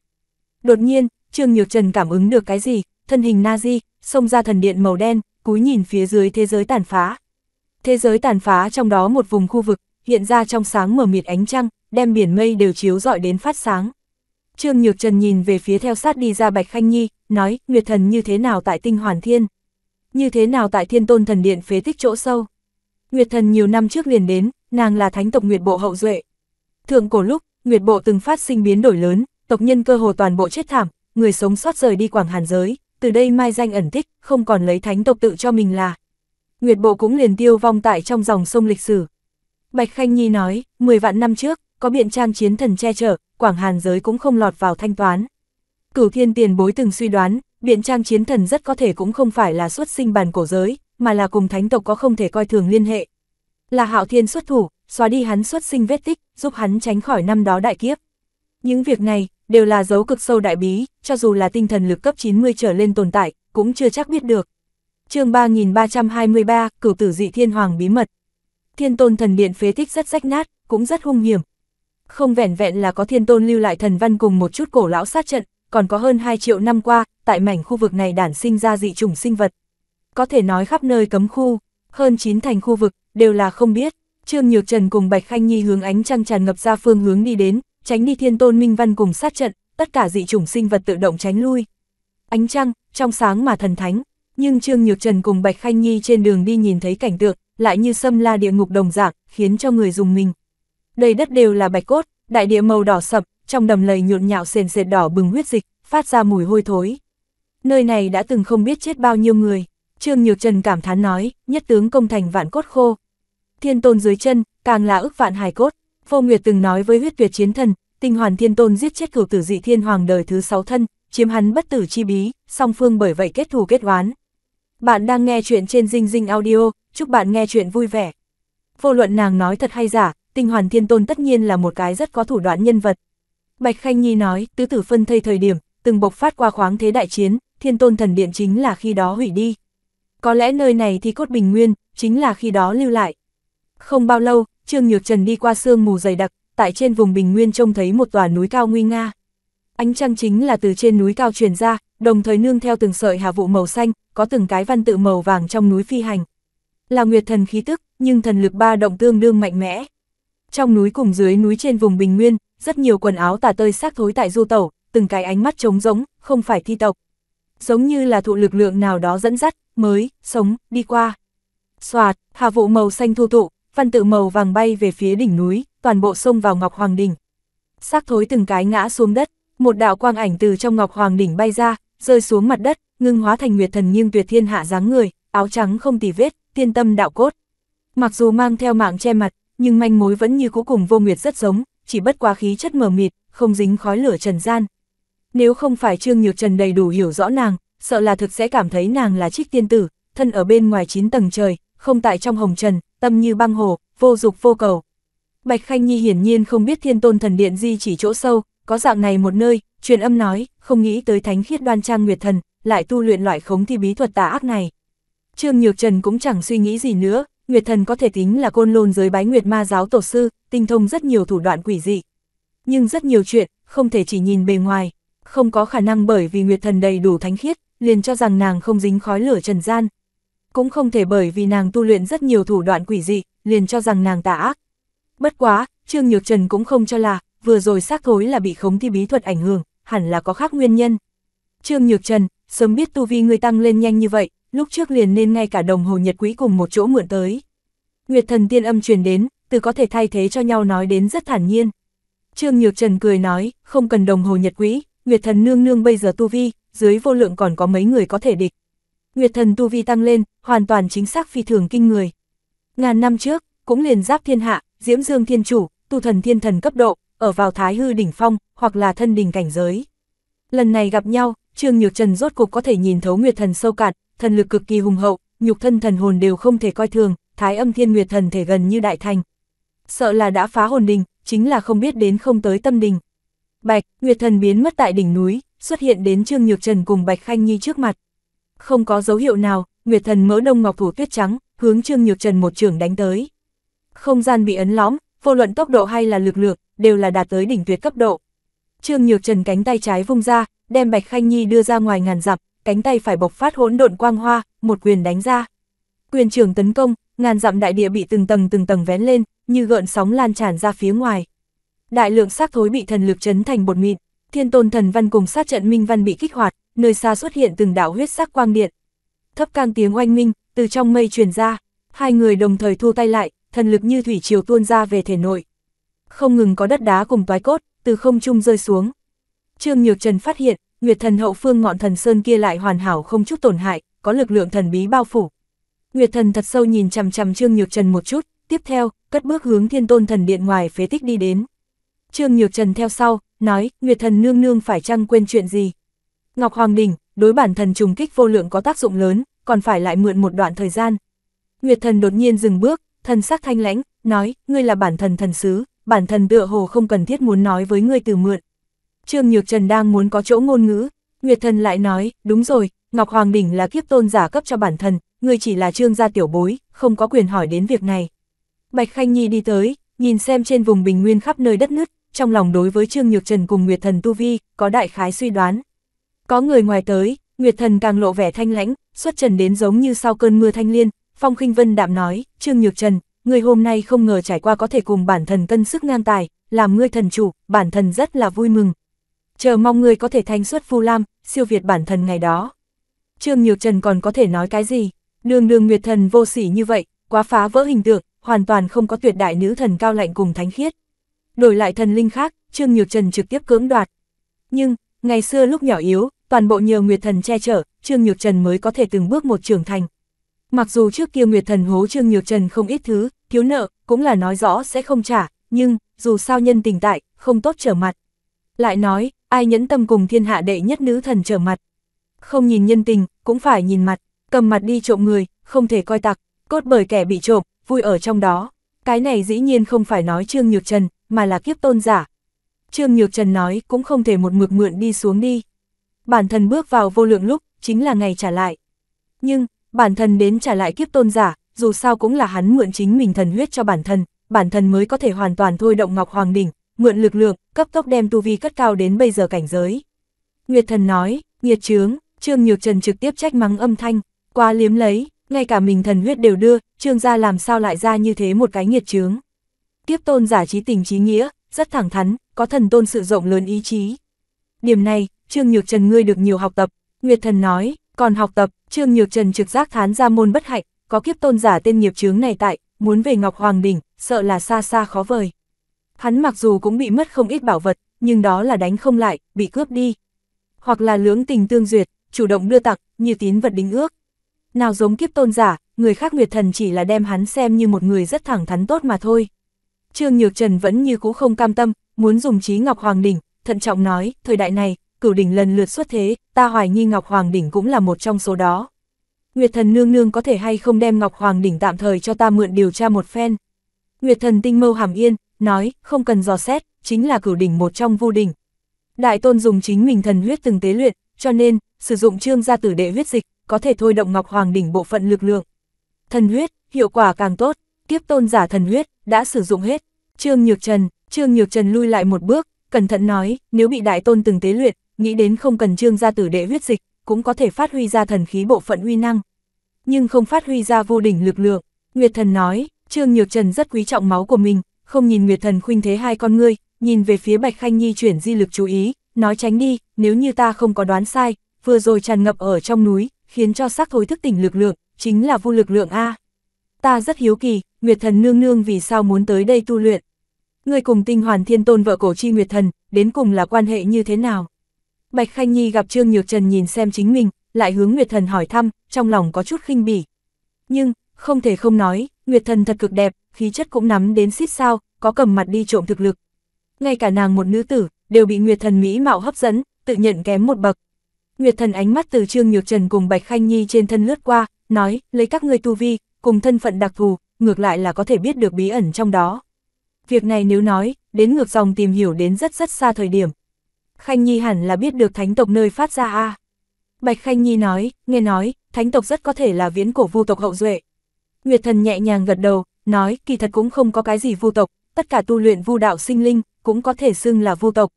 Thánh tộc chỉ là kế thừa vị cuối cùng tổ vu huyết mạch, cùng vu đạo còn sót lại đại lượng bí bảo, pháp điển.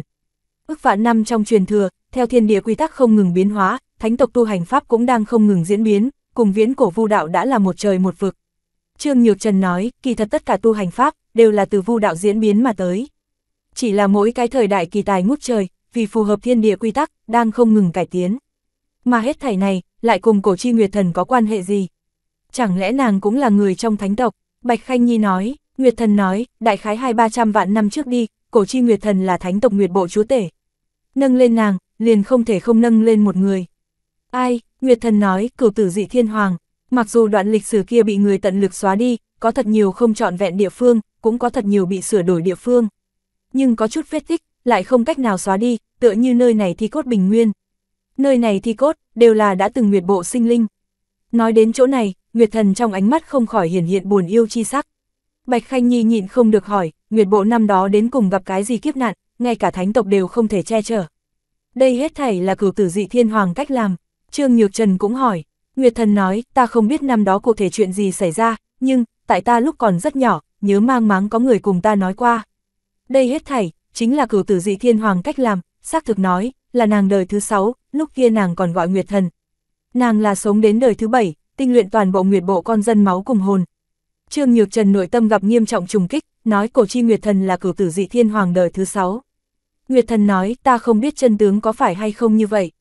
Nhưng, có một chút, Cửu Tử Dị Thiên Hoàng mỗi một thế đều rất cường đại, theo lý nói, chỉ ít cũng nên có 8 cái cùng nàng tương quan thế lực lớn siêu cấp sẽ truyền thừa xuống, trên thực tế, lại một cái đều không có.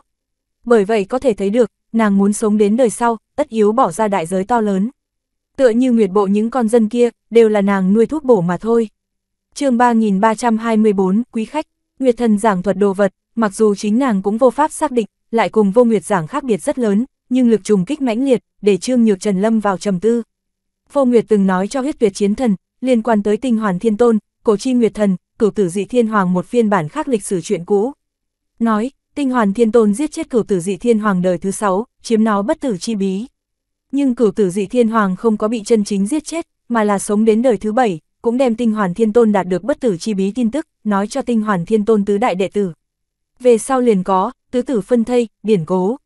Càng nói, Cửu Tử Dị Thiên Hoàng đời thứ 7, mang đi Tinh Hoàn Thiên Tôn thê tử cổ chi Nguyệt Thần làm trả thù. Lúc đó Trương Nhược Trần liền làm ra phán đoán, cho là Vô Nguyệt trong lời nói có thật nhiều lỗ thủng, chưa chắc là chân tướng. Mà lại, nàng đáp ứng gả cho Trương Nhược Trần nhất định có khác mưu tính. Bây giờ nghe được Nguyệt Thần giảng thuật, đã từng rất nhiều không hiểu chỗ, đều sáng tỏ thông suốt, Trương Nhược Trần cho là cái này rất có thể chính là chân tướng. Giống Tinh Hoàn Thiên Tôn, Bất Động Minh Vương Đại Tôn những đại nhân vật này, cho dù mất đi trăm vạn năm, thậm chí mấy triệu năm, lưu lại truyền thừa cùng vết tích, vẫn tại hậu thế có lực ảnh hưởng cực lớn. Cửu Tử Dị Thiên Hoàng làm cửu thế cường giả, vì cái gì trước 8 thế lại một chút vết tích đều không có lưu lại. Quá không bình thường, bạn đang nghe chuyện trên Dinh Dinh Audio, chúc bạn nghe chuyện vui vẻ.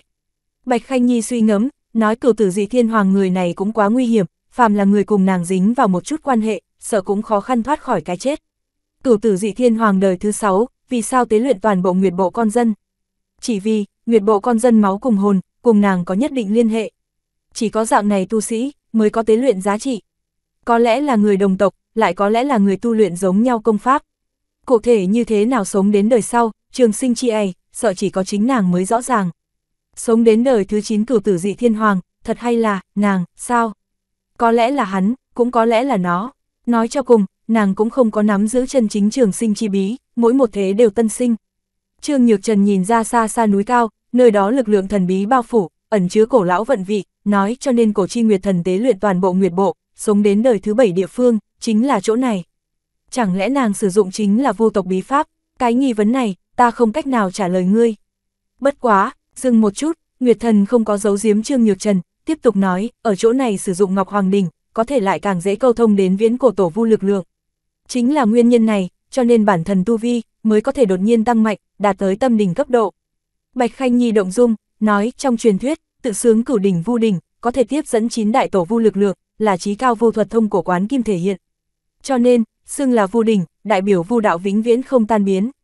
Nguyệt Thần tay áo uyển chuyển, giống như một trận thanh phong liền có thể đưa nàng thổi lên, rời đi hồng trần thế giới ô trọc này, nói trước mắt bản thần đối với Ngọc Hoàng Đỉnh hiểu rõ còn rất có hạn, không biết nó có thể hay không thông cổ quán kim, có thể hay không tiếp dẫn 9 đại tổ vu lực lượng. Nhưng, ở chỗ này thôi động về sau, ngược lại là có thể tỉnh lại giữa thiên địa vu đạo quy tắc, có thể cải biến thời đại này thiên địa quy tắc, cũng có thể triệu hồi ra vu đạo lực lượng thần bí, thậm chí có thể cảm ứng được thời không chỗ sâu nào đó có cường đại khí tức.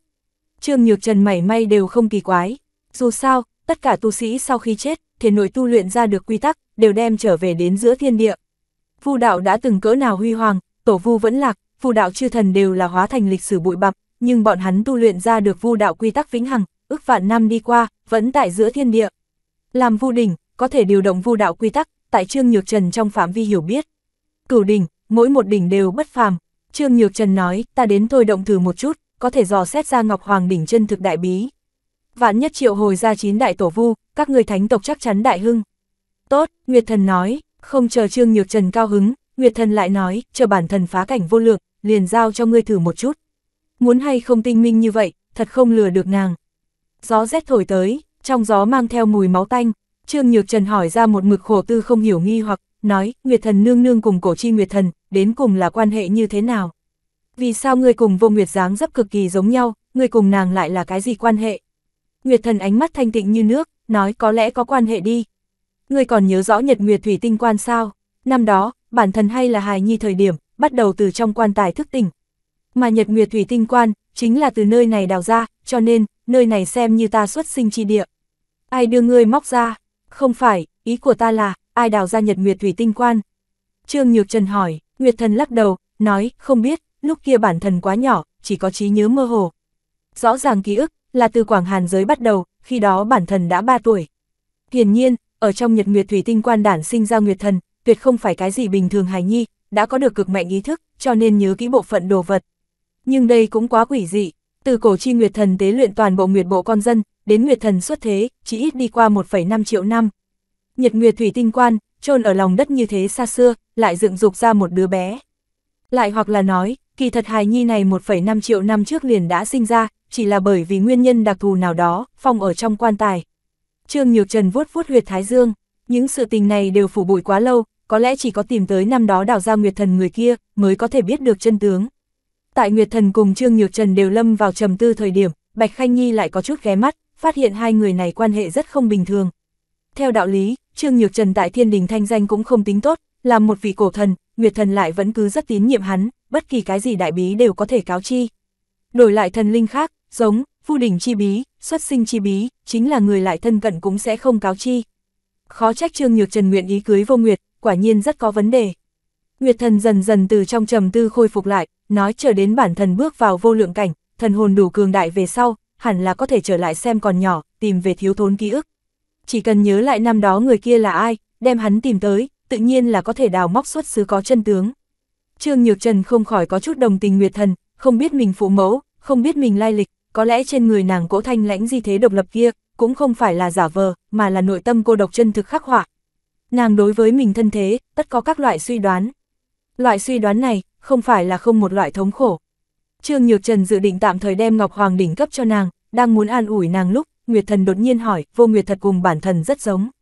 Trương Nhược Trần tinh thần trong nháy mắt đề chấn, ha ha cười nói, đúng vậy a, nhưng cùng Nguyệt Thần nương nương so sánh, cuối cùng có chỗ không kịp. Nguyệt Thần rất hài lòng lời này, nhưng lại cảm thấy Trương Nhược Trần trong giọng nói mang theo mấy phần chột dạ. Đúng, Trương Nhược Trần giống như cưới Vô Nguyệt làm vợ, cưới một người cùng nàng rất giống nữ tử. Cái này, Trương Nhược Trần gặp Nguyệt Thần thần sắc càng ngày càng không thích hợp, tận lực bảo trì trấn định, nói ta cảm ứng được quý khách đến nhà, đi trước một bước. Khanh Nhi, Nguyệt Thần nương nương cũng là quý khách, thay ta hảo hảo tiếp đãi. Nếu có vấn đề trên việc tu luyện, trực tiếp thỉnh giáo là được. Muốn dùng Ngọc Hoàng đỉnh tu luyện, trực tiếp cùng nàng giảng, không nên khách khí, nghĩ đến Nguyệt Thần nương nương đối với người thánh tộc tiểu bối này nhất định yêu mến có thừa, đều là người một nhà. Bạch, không gian rung động, Trương Nhược Trần đã là rời đi. Đến quý khách, không chỉ một vị, Trương Nhược Trần đi trước gặp Thiên Cốt Nữ Đế cùng Thiên Sơ Văn Minh 4 vị thái hư cổ thần. Trong điện, Chỉ Giao sớm đã tại tiếp đãi, cùng Thiên Cốt Nữ Đế truyền âm nghị sự. Làm Côn Lôn giới nguyên hội trước cùng nguyên hội này kiệt xuất nhất nữ tử, một hoàng một đế, đều từng kinh diễm qua thời đại, các nàng có thật nhiều tiếng nói chung. Chỉ Giao thần sắc dần dần ngưng trọng, thẳng đến Trương Nhược Trần đi vào trong điện. Đều là đại thần, lại quan hệ chặt chẽ, không có lời khách sáo cùng dư thừa lễ tiết. Trương Nhược Trần hỏi, trong hắc ám đại tam giác tinh vực tình huống như thế nào? Thiên Cốt Nữ Đế biết được hắn chỉ là cái gì, nói, Lôi Tổ một mực không có hiện thân, hẳn là mê thất tại trong hắc ám vô tận. Chương 3325, Thiên Đình đoàn sứ giả. Trương Nhược Trần ngồi vào tới gần Chỉ Giao một cái chỗ ngồi, nói, Phượng Thiên chém Lôi Tổ nửa cỗ thần khu, trận chiến kia, hẳn là đem hắn dọa cho phát sợ, chạy đến hắc ám đại tam giác tinh vực chỗ sâu, mê thất ở bên trong, cũng là bình thường. Nhưng, Lôi Tổ dù sao tu vi tuyệt luân, chỉ có bất diệt vô lượng có thể đem hắn đánh cho chật vật như thế.